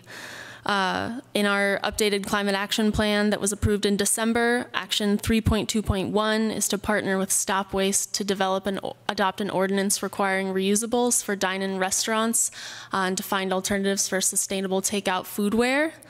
And then when we had a discussion with the Climate Action Committee in January, this measure was identified as a priority for 2020 implementation efforts. And in addition, because it's been on our radar, staff has already budgeted staff time and funding for implementation of this measure. And we're envisioning that stakeholder engagement would include working directly with the Albany restaurant community to learn about current practices and identify any concerns or barriers to success. And we also propose working with the Climate Action Committee to discuss potential ordinance elements before bringing it to a council work session later in the year. And we see this not as a separate item necessarily from what was voted on at the board meeting, but as kind of a complementary. So while that research and data will be going on countywide, we'll also be doing our own work in Albany to find how we can best adopt an ordinance here. But the original recommendation for the presentation tonight was to discuss the ordinance options and to provide some feedback to staff and to Stop Waste. Thank you, and I'll just add that I asked for this to be agendized because I think we were supposed to, either Mayor Nason or myself were supposed to bring this forward to the council before the vote that did already happen. But I'm not sure. There might have been a miscommunication or maybe not. But in any case, I thought we ought to at least, I ought to hear from my council members so I know how to proceed in future meetings to Stop Waste. I'll also say that I think the vote at Stop Waste was the most conservative vote. But that was probably, that seemed to be what most of the members wanted to do. There was only one strong voice, that of Oakland, who wanted to go ahead and do a model ordinance or a countywide ordinance, but most of the rest of the jurisdictions were wanting to wait and gather data, and I actually supported that as well. I thought that these ordinances were too new and too few, and gathering data would be a good thing. So, but staff has also presented us with an option tonight as well as the discussion. So I just wanted to give that background, and then any questions from my council members. Yeah, I did not understand that we were supposed to have a board resolution on this. I just understood we were supposed to have community feedback. And so I put it in the council packets, and I took it to I met with the plastic reduction working group in Albany. There was a very strong feeling among that group, which is a different group from Climate Action. These are people who are really specifically focused on reducing plastics. And I think there was a pretty strong feeling in favor of a countywide ordinance because it would be the most effective way to deal with it. I think there was pretty much, that was pretty much the unanimous perspective. The only voices I heard raised against a countywide approach actually came from Alameda, someone representing Alameda who said, we've just done a ton of work on this, and we spent a lot of staff time, and we talked to all our restaurants, and we worked hard, and we came up with our own ordinance, and we don't want to switch to a county-wide ordinance now. And I worry that if we do this, we're going to be in that same position, you know, going in with our eyes open to spend a lot of money and come up with a less effective way of approaching this. Okay, well, but before we get into discussion, just any other questions about the background? It's not about the background per se, but could you explain the difference between this and could you go, and maybe you don't have to go back, and the cities having their own ordinance as a choice? I'm not sure why this is different than a model ordinance. So I guess our approach by doing something Albany specific would be very similar to the model ordinance approach. It's just that now that the board has voted to do additional research and data collection, Stop Waste won't be facilitating the model ordinance development until that initial phase of research and data collection has been complete, which will likely be a year or more from now that development would begin.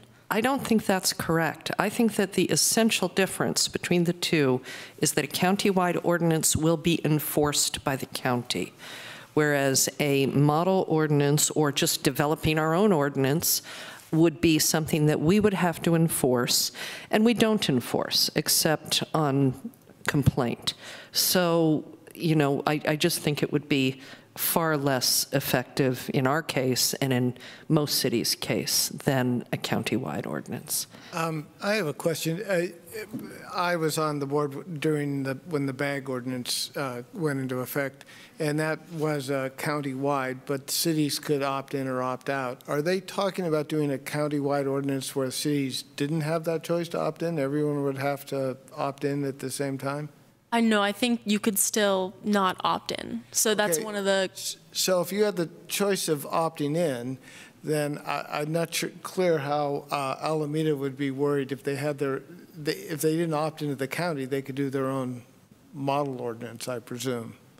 Yeah, Alameda has their own ordinance right now. Right. So they would... So if we were to do, and I essentially agree with Rochelle on this, that I think we need to go for a county-wide ordinance because, you know, people get takeout stuff in Albany and it goes, you know, somewhere else, or they get it in Oakland and it ends up here. Better to have a statewide, if anything, but... It sounds like I couldn't stop the discussion. Let me just see if there's any members of the public who wanted to speak on this item before we get into further discussion. I still have questions. Oh, okay. If it's just questions, go ahead. So if we're looking at the research, could be a year or more. So let's assume it'll be more because that's common. And then to do an ordinance, whether it's county or a model ordinance, it's another year. We could be talking 2 or 3 years down the road, at least before anything happens. Am I understanding this correctly? From what I understand from the information we were given by Stop Waste, the research and data collection is beginning as soon as possible, a month or 2 maybe, and it's a period that will last likely 6 to 8 months at least. That's correct. Yes, and then once that period ends, they will bring it back to discuss if they want to develop a countywide ordinance or a model ordinance. And then once that decision is made, whatever type of ordinance is chosen, Stop Waste will begin developing that. So yes, it could be a couple years following that path. Any other questions? Looks like we do have a member of the public who would like to comment. Well, if they should have come up earlier, so I'm fine if they go first. I didn't call for public comment earlier, but now I will call for public comment. Please go ahead and please speak at the podium.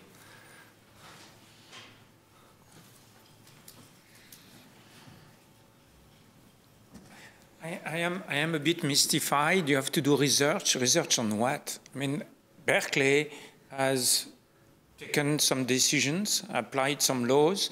You have entire countries like France, the European Union has laws against plastics right now, which are effective since January 1st. Why don't you duplicate that? Which research do you have to do? It's finished, it's over. Everybody knows, okay? Just do what the European Union is doing, copy, or Berkeley. It's not difficult. You don't need research, you need implementation. You have all over the world right now, you have absolutely dramatic situations where decisions have to be taken right away. And any delay is deadly for the whole biosphere. You have to see the situation in Australia. I was talking to a friend today who went to Australia. She's American. She's from California, actually. She told me she can't take it anymore. She has to flee. There was ash everywhere. She's living in the capital city of Canberra. The place where they were going in the national park, they were there. They were by the beach. I've done that for a few years. They were told by law enforcement they had 2 hours to evacuate. People didn't do that. They went to swim in the sea, and they were recovered by the Australian Navy. Okay?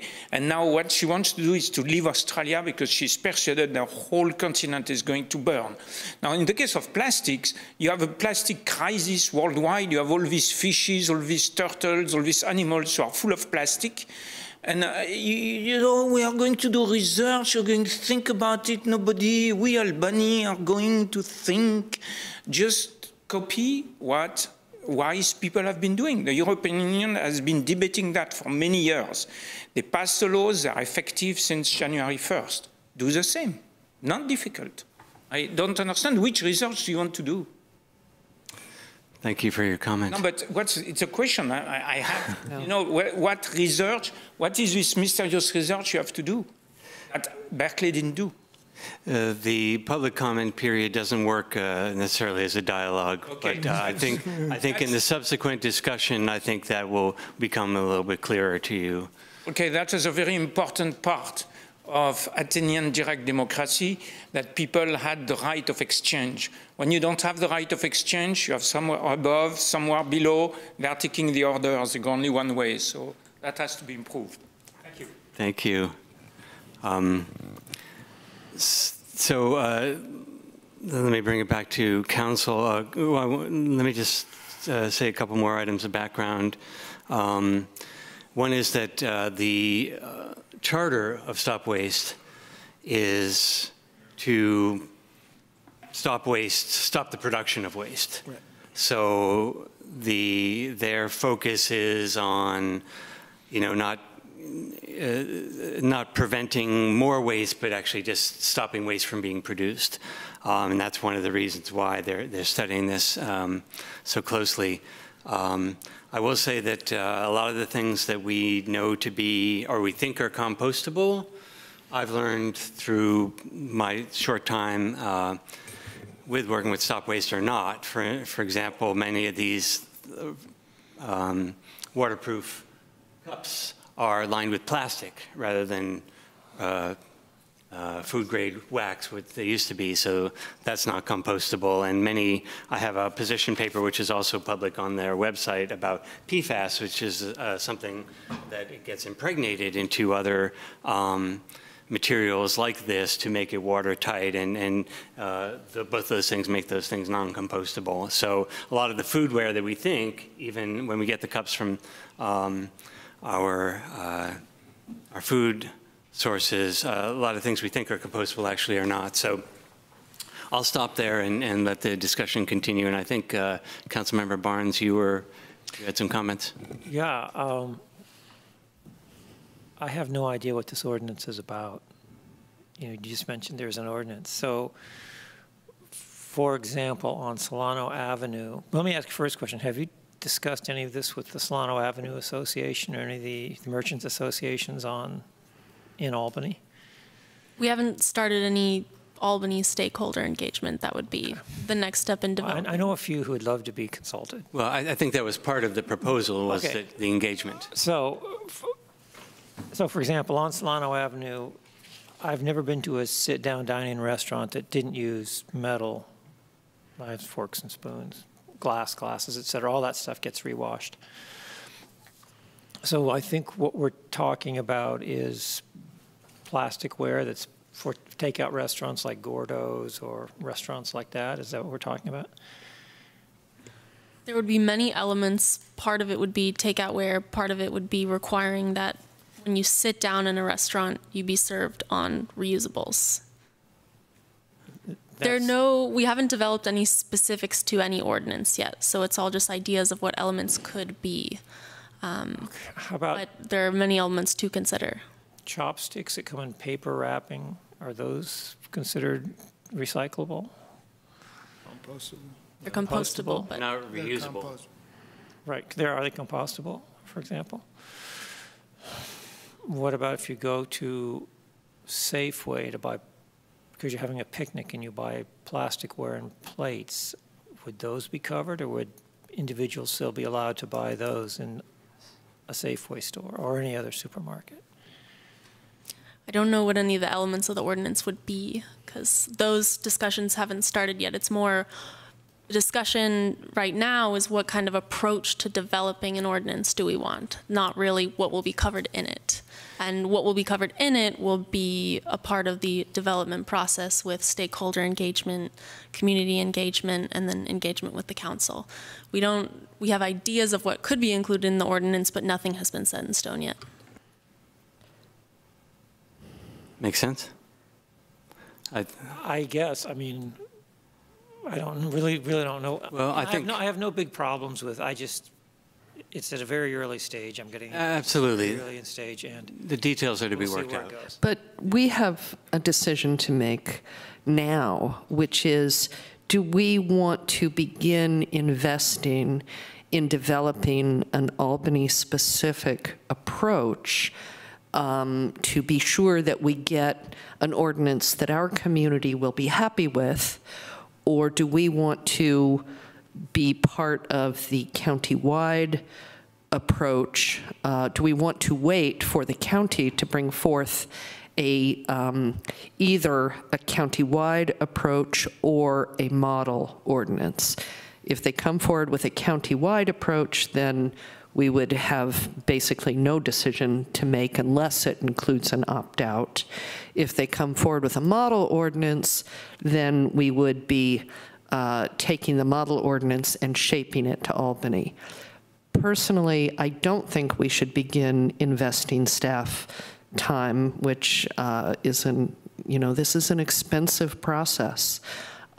We should see if something we can use or that is acceptable to us as a county-wide measure comes out of the Stop Waste project. And for that, and I really have two reasons for that.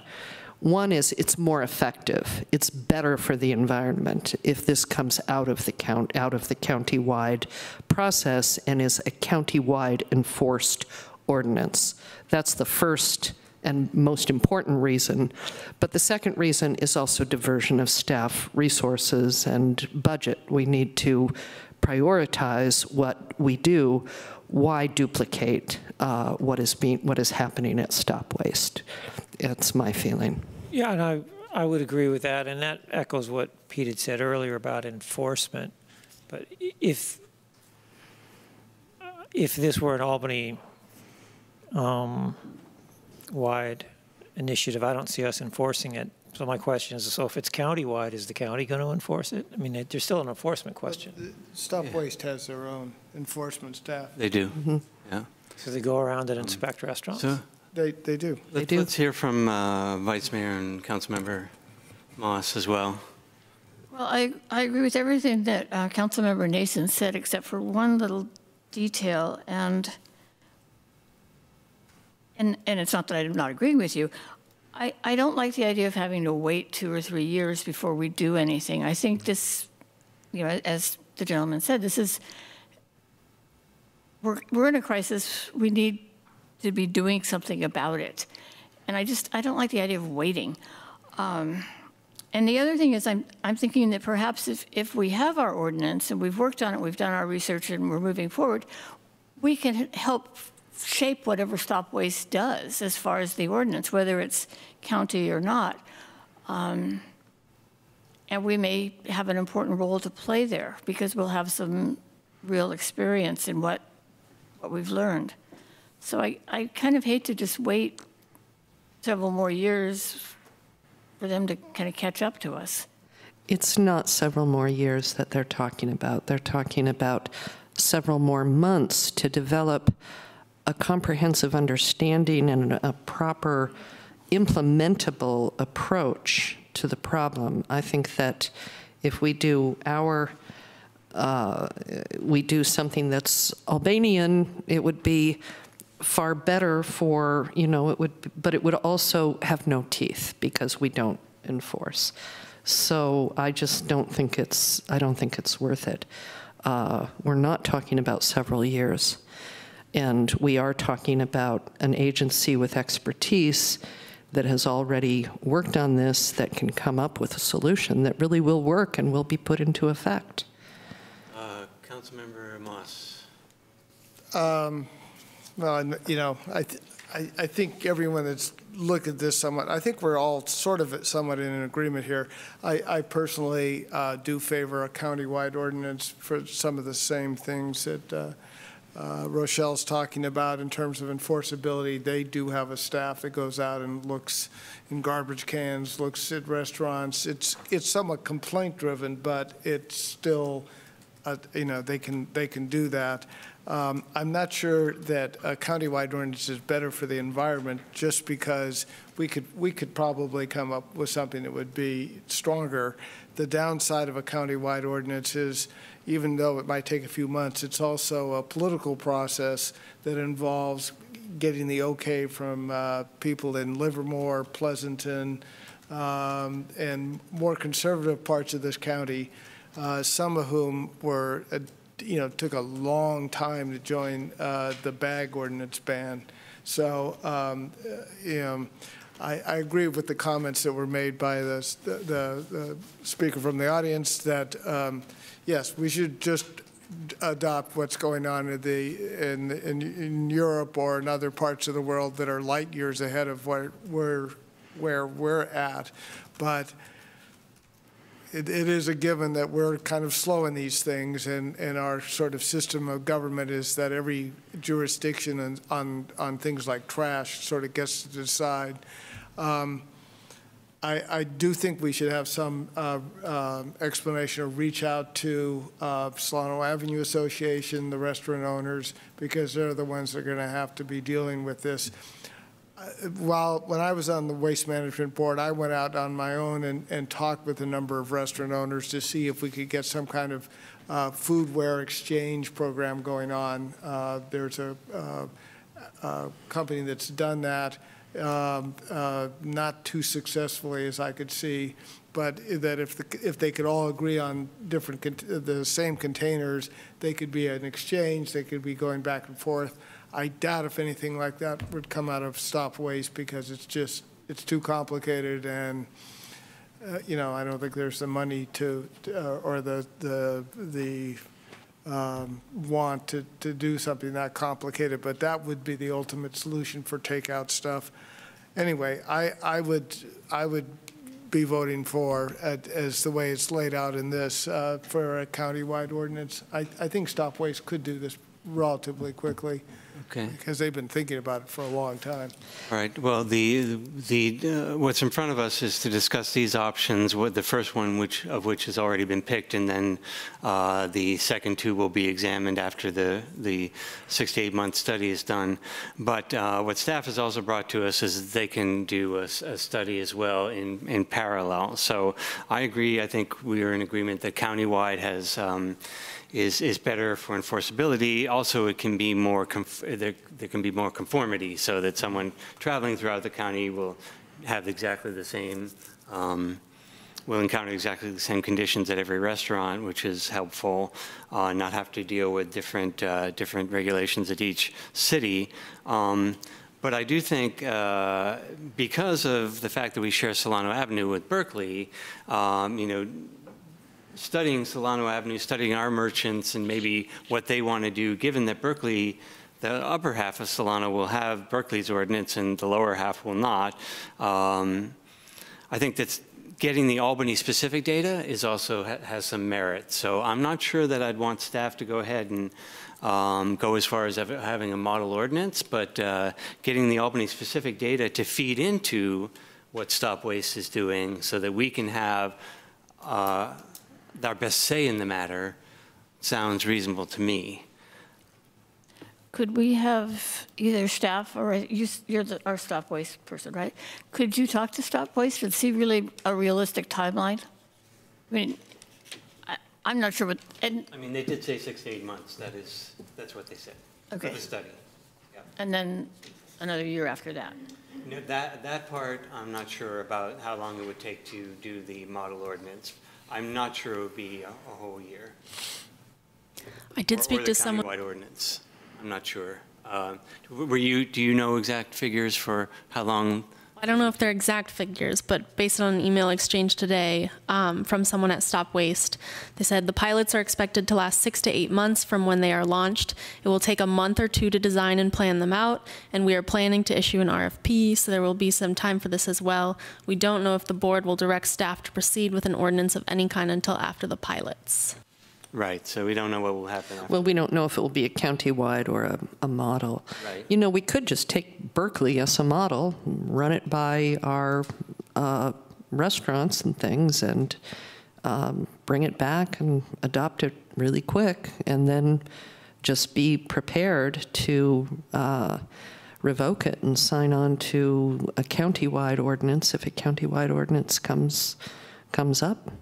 And it would be essentially a voluntary thing, whether people wanted to follow the ordinance or not, but at least we would have something that they could learn about and try to implement if they're copacetic with it. Suppose that's another option. Are you proposing that we think about such an option tonight, or? Well, I'm just trying to get away from starting a whole new process to develop a whole new ordinance when there's so much work that's been done by others and that's being done by others already. But how about the just the idea of staff gathering the data from the stakeholders about you know, the Albany specific data? What data? Short of an ordinance. What data are we talking about gathering? The stakeholders, talking with merchants, I think is what I heard. But talking to them about what? I think it would be their reactions to an ordinance and what they would need based on a few different ideas of what an ordinance would look like, asking them what they would need to comply, what kind of resources they would need. All this work is being done. There's nothing different about running a restaurant in Albany than running a restaurant in El Cerrito. You know, that there's some certain things that are really basic, and people are doing this research. I think that what I think would be useful would be taking to the restaurants the Berkeley ordinance and saying something like this is coming. It's going to come either through Albany or through the county.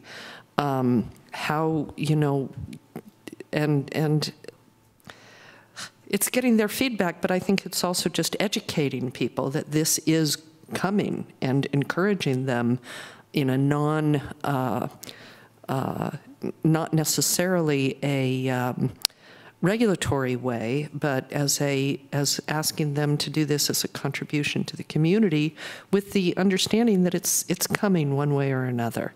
But we just use the Berkeley ordinance as a model ordinance. So you're suggesting that staff could do that? Staff could get that feedback from the merchants about what if we did the Berkeley ordinance? Without this whole issue of trying to develop an ordinance of our own when other folks are working on developing an ordinance. Other thoughts? Are you nodding? Councilmember? I think we've all said it several times here. You know, if it's strictly on this, on what we have on our agenda, then the feedback is yes, a county-wide ordinance, and as quickly as possible. Yep. We could leave it there without direction to staff and not, effectively not directing staff to do this. Correct. And just leave it at the discussion. Correct. It's the council's pleasure. I think that makes sense. That's fine. I would go for, I think Rochelle is right. The economics of running a restaurant don't really differ from town to town. Now, I may say that because I live in a corner of town where Berkeley's my backyard fence. 100 meters north of me is Kensington, and if I go on a diagonal, El Cerrito is 150 yards away. So I think it does make sense to have some standardization across the county. Absolutely. Okay. So us not taking action, though, does not prevent the staff from continuing to interact with Stop Waste and monitor their efforts and perhaps, as requested, give Stop Waste Albany's feedback and or ideas. Would that be fair? Yeah, although I do want to emphasize we don't want a huge amount of our staff time put into effort that would be duplicative of what Stop Waste people are doing countywide. Okay. All right, so hearing no motion, we'll just end the discussion and move on to the next item. Thank you. Thank you. Thank you very much. Okay, next item is agreement with Godby Research to provide voter polling services. I assume, City Manager, you have a report? Yeah, I will keep it brief and keep it open for council questions more than anything. This is basically following up on the potential for ballot measures with specific regard to revenue measures for ensuring the maintenance and continued stability of our overall general fund budget. I had a phone call after your last council meeting with Godby Research, who's done our polling in the past, wealth of expertise in that firm. And the suggestion was that, well, as we all know, it never hurts to get an input of the community in terms of level of support for measures, and it may help inform the discussion as we move forward if we are considering revenue measures and what level or threshold those numbers should find themselves resting at for support of the voters. So what you have before you there is the proposal from the Godby Research Polling Group. There's a graduated level of rates. We would look to try and keep it as economical as possible. If you recall, we did this before the last election as well, and the council authorized a subcommittee of the mayor and vice mayor to work with staff on the suggested questions. The polling firm works with those questions a bit more to make sure that they're understandable to those polled. But with that, I'd be happy to answer any questions you have. Questions from council members? I have one question. I think one of these measures, the transfer tax was attempted to be raised in 2008, but it failed. Had we done polling research before that? You know, interesting question. I'm not sure. I'd have to go back and look, but it was a significant increase. I think it was about $4 that they were intending on raising it at the time, and it was a pretty shaky time in the economy as well, but I'm not sure if we did polling before that. Well, I just found myself asking, have we ever done some kind of correlation between polling data that we have done on bonds or say the school district has done and how closely that polling data came to what the actual vote was? I haven't followed up. I normally look for the 2/3 number on the results of the election and breathe a sigh of relief. So no, I haven't gone back to correlate specifically. I mean, I'm willing to do this. It makes a certain amount of sense if it's going to give us the right information to be able to, figure out what those numbers are. But I was just curious, have we looked at this firm? I mean, have any of the firms that do this kind of polling data, do they have data as to how well they did in predicting certain Sure, and we could definitely pull that together. I can say that typically how the measures have tested are how they've turned out in the election, because you test to make sure that you will get the 2/3, or you test to make sure you'll get the 50% plus one. I understand. So, yeah. I understand, but Good point. Yeah. All right, any other questions? If not, any public comment on this item? Seeing none, I'll bring it back for discussion. Any concerns, questions, discussion? Yeah, I have to say I don't agree that there is no downside to polling, because polling does not just gather information. It begins a conversation. Somebody who got the call is going to post on Nextdoor, hey, I got this call, what do you think? And people start weighing in. And I have to, so, there is a substantive question there and a timing question. I feel this is not the time to do it. I think, and I just mean even polling it right now. Remember, our most recent audited financials that are available are from June 30th, 2016. And do we want people to start talking about that on Nextdoor in the context of being asked if they're receptive to a new tax? That troubles me. I think what we need to do is we need to get those audited financial statements. We need, and the other thing we haven't done is we haven't told people how we're programming out the Measure M taxes that they approved, that they have already approved.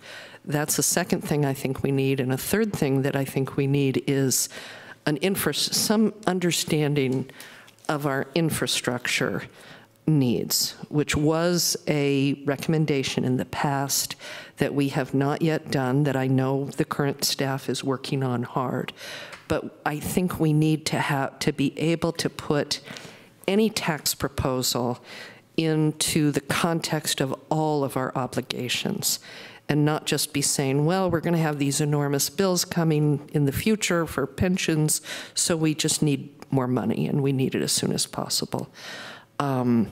I just think this, I think this would be very potentially counterproductive to ultimately building support for whatever tax or other proposals. People have talked about, you know, a billboard, whatever proposals we might want to consider for raising revenue. But I think we need to have, as a city, we have to have our act together financially before we even begin, before we even trigger a conversation about this. Other comments? When would we do the polling? There's a fine line within the next month or so. It's in between when tax season and the March election. So you would probably have results back, I think it was early May. And these are all standard phone calls, polls?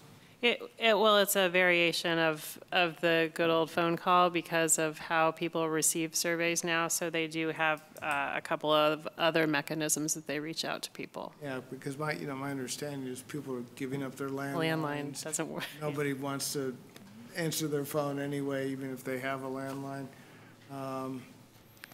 Yeah, if it's landline, you're going to get you're going to skew much older than the electorate. Be careful. Right. Pardon? Be careful. Sorry.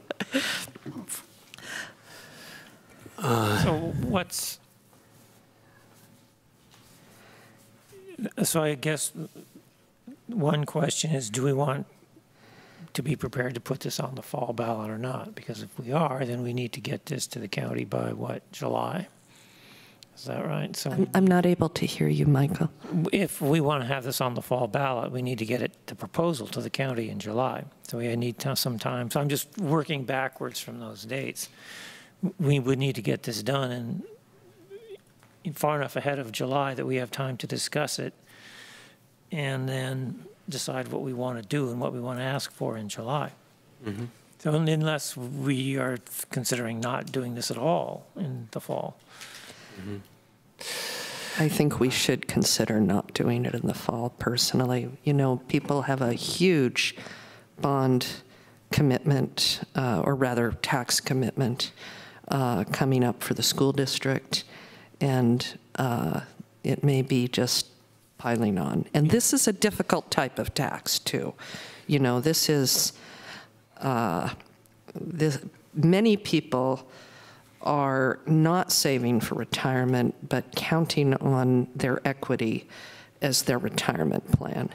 So we're proposing to take out of their retirement plan and put it into our retirement plan, into our staff's city retirement plan, and that can get kind of dicey. There's a lot to think about here, and I'm not sure that planning this for the November election is really timely, especially considering our financial planning and reporting needs. Okay. Well, I think that we've heard you loud and clear. I support strongly putting tax measures on the ballot in November. I had a discussion with the finance manager about the upcoming pension obligations we have, and I think we all knew anyway that it looks grim. You know, we're going to have to put out a lot more money. In terms of, you know, if the seniors are affected, we can always have a senior exemption. We already have the direction to staff to give low income. Low income, thank you, exemptions. So there's always those mechanisms for reducing people's tax burdens. And I also think that even if no new taxes were passed, many seniors are getting tax increases every year because they bought their home so long ago that they're getting that 1% each year that they have to, 1% increase every year they have to pay anyway.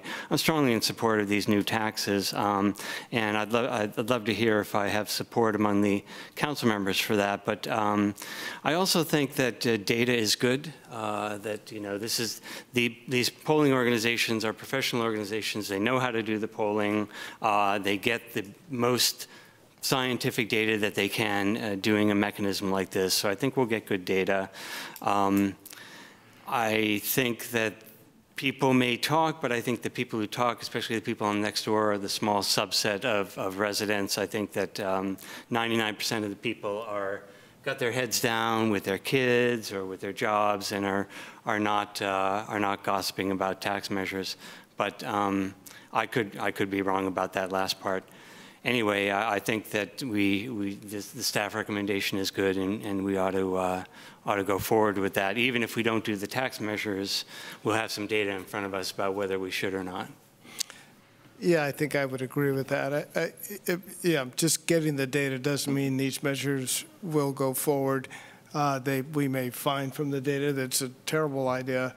It would also actually be useful if this does crop up on Nextdoor as you know, that's telling us some information also about how popular this might be. You know, that's not to take it out of the, you know, that's not to say that it isn't important that we get our financials straight and we get all this stuff done, because that's gone on way too long, and I agree with Rochelle on that. But I think just gathering data, particularly on these things that we're going to need the money down the pike, we should do. The question, I think, for me about financials is, at the time of the election, what will we know about our financial status then? I mean, the CAFR we'll have our CAFRs up to date by then, correct? Yeah, you should receive your CAFR in the month of March. Hopefully the CAFR itself will come to the council as a document, well, it will, in advance of whatever meeting that you receive the CAFR. The other information you have from your quarterly budget updates and from adopting the budget is that we are in a budget deficit. And so as my responsibility is to try and manage that as best as possible. And this is one of the many solutions that I'm working towards, is discussing revenue measures, because it probably is something that needs to be discussed. It also means looking at our budget closely and figuring out where we can minimize our expenses. But as you know, that comes with challenges, because the majority of it in a small city is staff time, is our salaries, and that's just the reality of our situation. Now, the other thing about doing polling now may be that we find out that there is such a negative reaction to the idea of a tax that we decide not to do it. But it's hard to argue against finding out how the electorate is feeling. I think the risks, as Nick pointed out, of prejudicing the outcome are pretty low. Seems like we have the majority in agreement with the staff recommendations. Does someone want to move that? We can always have more discussion. I guess there's just one more point that I'd like to be sure everybody understands, because this all will be in Nextdoor within a pretty short period of time. It's and it may come from me. It may come from me, yes, because I don't yet support this idea. I might support it in the future when I see the whole big picture and say, yeah, we actually, we have a plan, we know how much it's going to cost, and this is part of what we have to do. But one thing that troubles me, when we talked about this the last time, I was thinking of it as if it were a capital gain type of tax. And, I have that mentality. I went through that not too long ago. But this is not a capital gain tax. This is a transaction tax. And there is widespread agreement that there's going to be, at some point, we will see another correction. Hopefully not the 2008 level of correction, but there will be a correction. And there will be families in Albany who find that their homes are worth less than they paid for them. And then if they sell them, they not only have to bring money to the table to get rid of the house that they were planning on using towards their own retirement, but they're going to have to pay a big tax to the city. And, that could get, and by the way, I want to say, I'm not worried about it passing. I think that people in Albany, we're all progressives who trust government and want to find collective solutions to the problems we all face. I think they'll vote for it. But I think there comes to be a sort of breach of trust if we just pile it on and don't think about the consequences to the people who actually have to pay the taxes. Okay. What's in front of us is authorizing the gathering of data. Did someone want to move the motion? I'll move the motion if I can find it. Okay. It's resolution number 2020-13. And there's a second part to this, too. Establish a subcommittee comprised of the mayor and vice mayor to work with staff and the consultants. And I think that's fine, personally, but just as so we know what we're doing. Okay. Are you moving that then? Yeah, well, yeah, I can move motion 2020-13, authorizing the city manager to enter into an agreement not in the amount not to exceed $30,875 to provide voter polling services and establish a subcommittee comprised of the mayor and vice mayor to work with staff and the consultants to develop the voter polling survey. I'll second that. All right, motion and a second. Any further discussion? Please call the roll. Councilmember Barnes? Yes. Councilmember Moss? Yes. Councilmember Nason? No. Vice Mayor McQuay? Yes. Mayor Pilch? Yes. And the motion carries. Thank you all, and let's move on to item 12.4, nuclear power from PG&E. So I see we have a member of EBCE in the audience. Thank you, Dan, for coming out. So I took it upon myself. I was not asked by EBCE to bring this in front of you, but I thought that I'd better, since it's such a hot button issue. And the issue before you is that EBCE can get nuclear power attributes for free from PG&E. And it is free, but it's nuclear power attributes. So that comes with perhaps a big burden of a community distaste. And so I wanted to see if the council wanted to direct me in a certain way or allow me to just vote my own way. And with that, that is the item. Any questions? Well, I immediately came up with a few. What's in it for PG&E? I mean, why is PG&E giving away this power for free? Can I use my discretion to call Dan to the podium, or would you be able to speak to that question, Dan? If not, I can try to answer it, but. Hi, Dan Lieberman with East Bay Community Energy. There's no transfer of funds from EBCE to PG&E for these attributes, so there's nothing in it, I think, for PG&E. They've been directed They've basically sold some excess power in the market at a loss. Customers of EBCE pay a fee called the Power Charge and Difference Adjustment to cover that loss. And because our customers are paying that fee, the California Public Utilities Commission determined that we should be entitled to make claims on those attributes. And that relieves a burden of EBCE to buy more carbon-free attributes to meet our carbon-free obligation. That's where the savings opportunity is. So, I mean, correct me if I'm wrong, but the way I would interpret it is that in some way we have paid for this, are paying for it. So it's just a question whether we accept this as in return for what we've paid for these other things. Correct. Okay.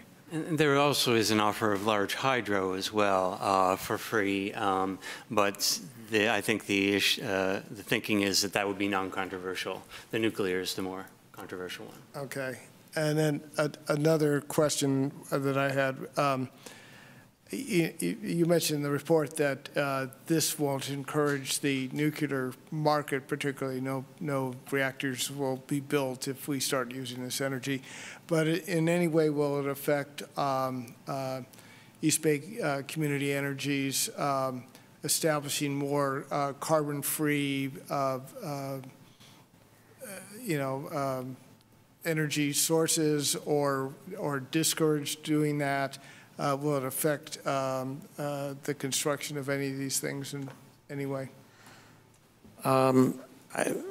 I don't think so. I'm not representing any official position of EBCE here, but I would say we've taken a very aggressive path to building new renewable energy facilities. In 2019, we contracted to build 550 megawatts of wind and solar, 130 megawatts of battery storage. There's nothing here that would slow down that pace. I think we're going at a pace that's as aggressive as our revenues will allow, and this wouldn't interfere. Could this conceivably allow even a faster pace of that kind of construction? I mean, if we take these allocations, then that frees up some budget, and we haven't made a statement on what we would use that that revenue for. Okay. Yeah, I think the discussion from the last board meeting that I attended was that it could be used for a number of different purposes, including the local business development plan, and perhaps accelerating the building of new energy sources. I don't know if you heard anything at the meeting you attended. No, we didn't talk a whole lot about this. I did put two articles at your place, or somebody did. There were two letters that we received at the last board meeting, one from East Bay Clean Power, talking more of the financial piece. I can't speak to it at all. It was just given to us. And the other one from a woman in Berkeley. But I did want you to see what the board received at the last meeting. Yeah, so the advocates, it's pretty clear the advocates do not want EBCE to accept these nuclear power attributes. Any other questions? Public comment? I'm sorry, could I just ask one quick question? Would the power, I remember the issue of the power mix coming up when we were making the choice between Bright Choice and Brilliant 100 and Renewable 100. So would this be part of the mix for Renewable 100 as well as or Brilliant 100? Yeah, this would most likely show up exclusively for Bright Choice. Oh, okay. The GHG free. The GHG free, and Brilliant 100 and Renewable 100 would remain in the current mix. So. And we picked Brilliant 100 as the default for our customers. Correct. So, yeah. And if EBCE does not take the allocation, then this will show up on the power content labels of other PG&E customers. It's going to show up in one place or another. Yeah, okay. Thank you. Thanks so much, Dan. Public comment, please. Sorry about that.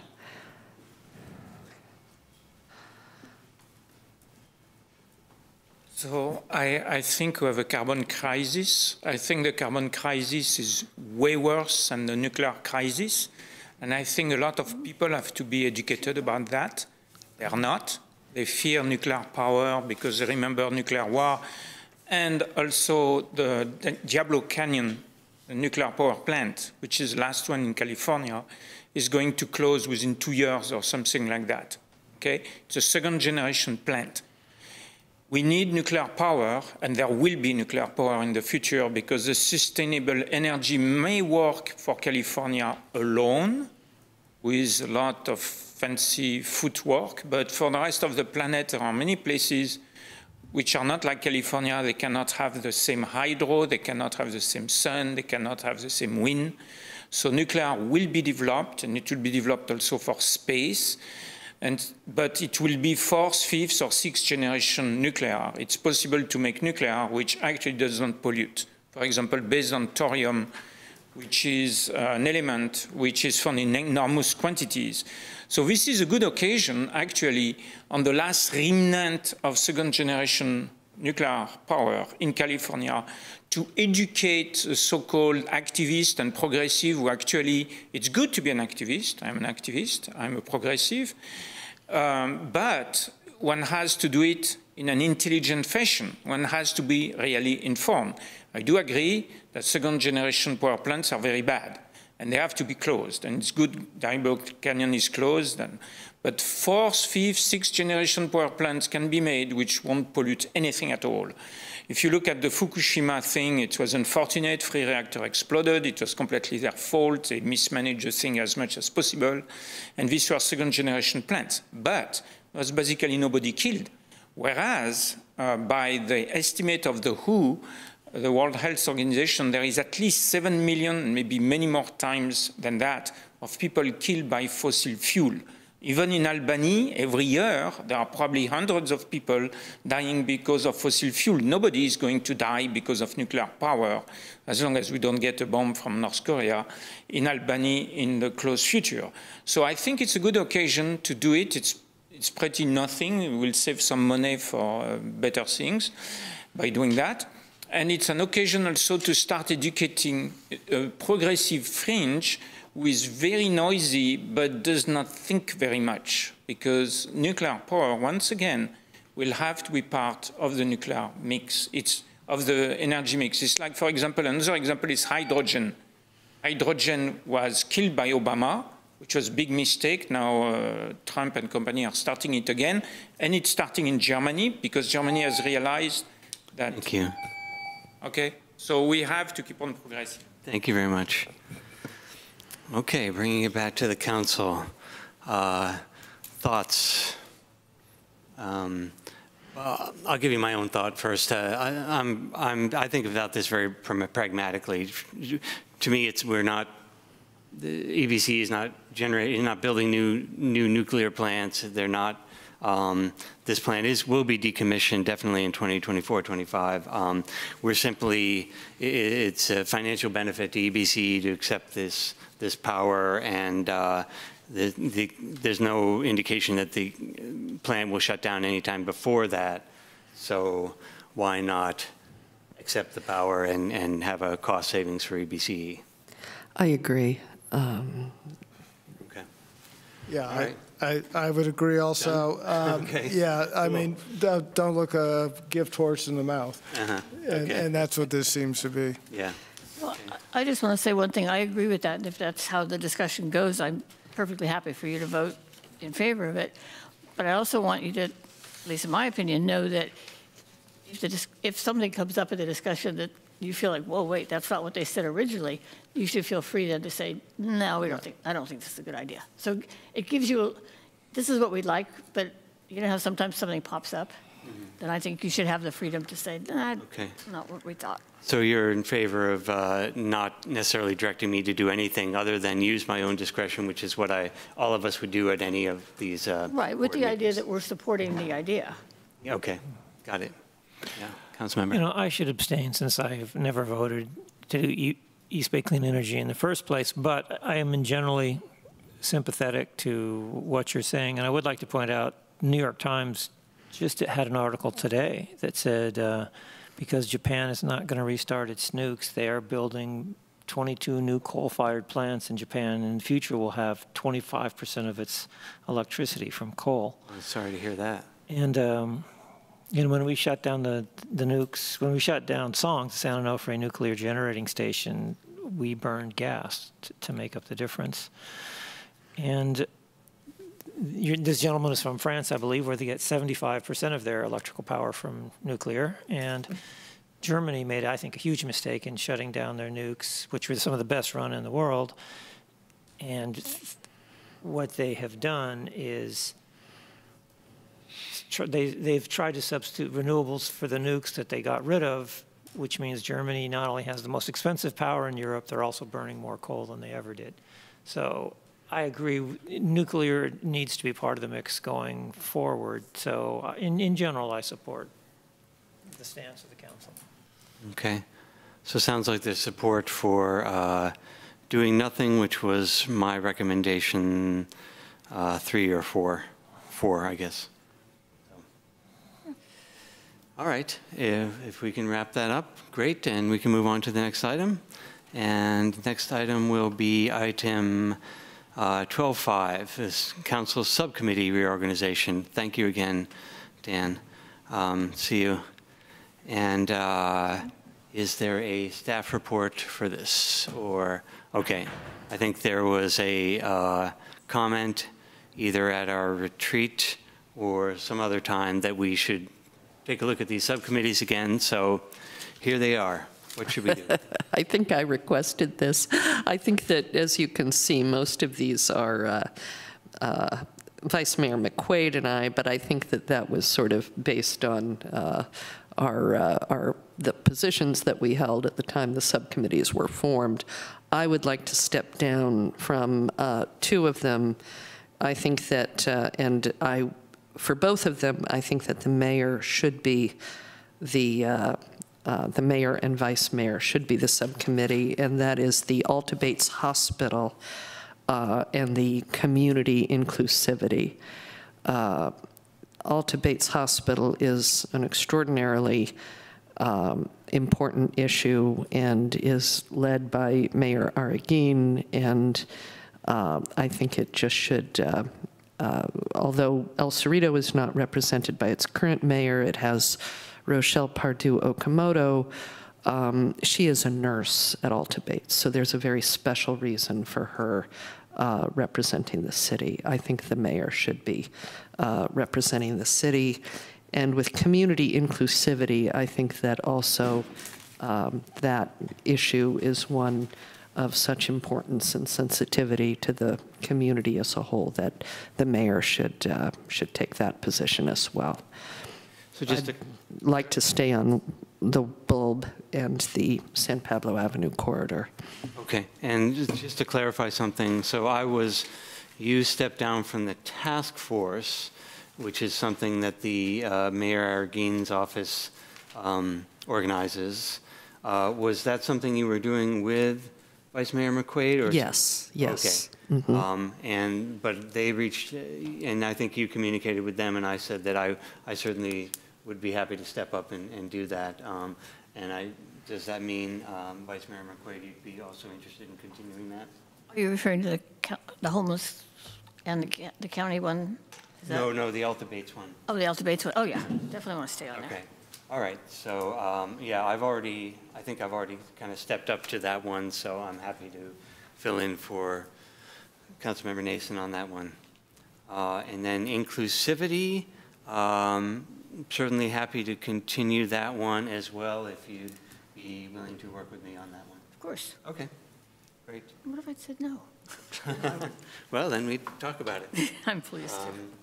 And then I see that myself and Councilmember Moss have not yet reported on our cannabis ordinance subcommittee. I'm afraid that's mostly my fault. We did have some preliminary discussions and we met with some or a potential business person. Mm-hmm. Or a business person who's interested potentially in Albany, but then things kind of stopped. So I think we I think we want to continue that, and I think it's on us to make sure we report back, perhaps at the next meeting or at the latest the next one after that, on our progress. So that's that one. And there's youth engagement and waterfront park that we haven't talked about. Are we okay with continuing those two? As Yeah, we have designated? Youth Engagement has an event coming up next month, so we. Okay. I'm sorry, what was that? Youth Engagement has an event next month. Who does? Youth Oh, Engagement. youth engagement, okay. And you requested Councilmember Nason to continue on the waterfront, and I guess Vice Mayor, you're okay with continuing that as well. So I guess we're not sunsetting any of these subcommittees, it sounds like, and is there a need to add any more? Okay, just a slight reorganization. So substitute Pilch for two of them, and we're good. Well, in a sense, you and Vice Mayor McQuaid will be a subcommittee in working with the staff on the Godby research. Right. And that was authorized by the previous, one of the previous items. So, okay, great. All good? All right, moving on. And I have the adjournment thing when we get there. oh, thank you very much. And moving on to future agenda items. Are there any future agenda items anyone would like to bring up? I do note that there were a few that you brought up last time, at the last meeting, Councilmember Nason, and I still have them noted and have not yet discussed them with the city manager.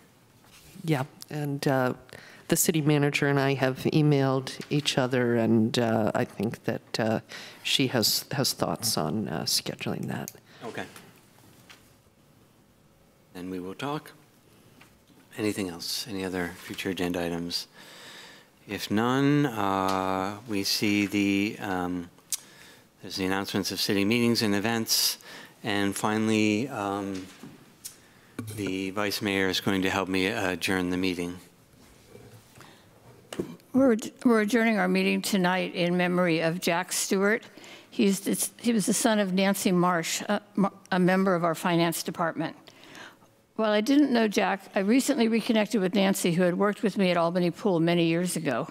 In reading the memories of his friends, I feel like I knew him. He was one of those amazing young people who bring joy and light into the lives of so many. I'm taking the liberty of sharing some of the thoughts of his friends written upon his passing. Jack started working with the city of El Cerrito in 2014 and touched many lives while working there. Not only did he lifeguard, but he was promoted to senior lifeguard this past summer, started teaching water aerobics, helped out in the childcare program, was Santa at the pancake breakfast, and often DJ'd at events. Jack was funny and goofy, caring and kind, and enthusiastic about everything he did. He will be greatly missed. Jack was unapologetically himself all the time, and that person was bright, cheerful, and fun. The kids truly loved Jack's jokes, his childish ways, and his love for having fun. Jack was also Santa for the last couple of years. He was an incredible special light who made every day at the community center more fun, outrageous, and love-filled.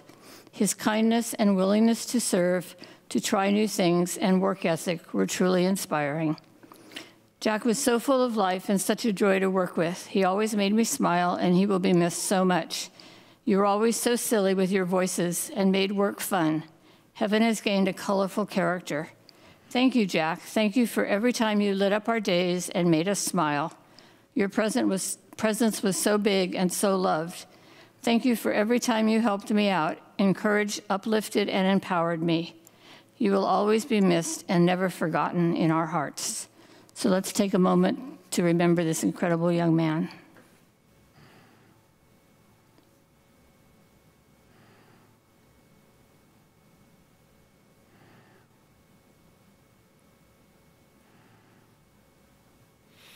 Thank you for that, Vice Mayor. And with that, we are adjourned.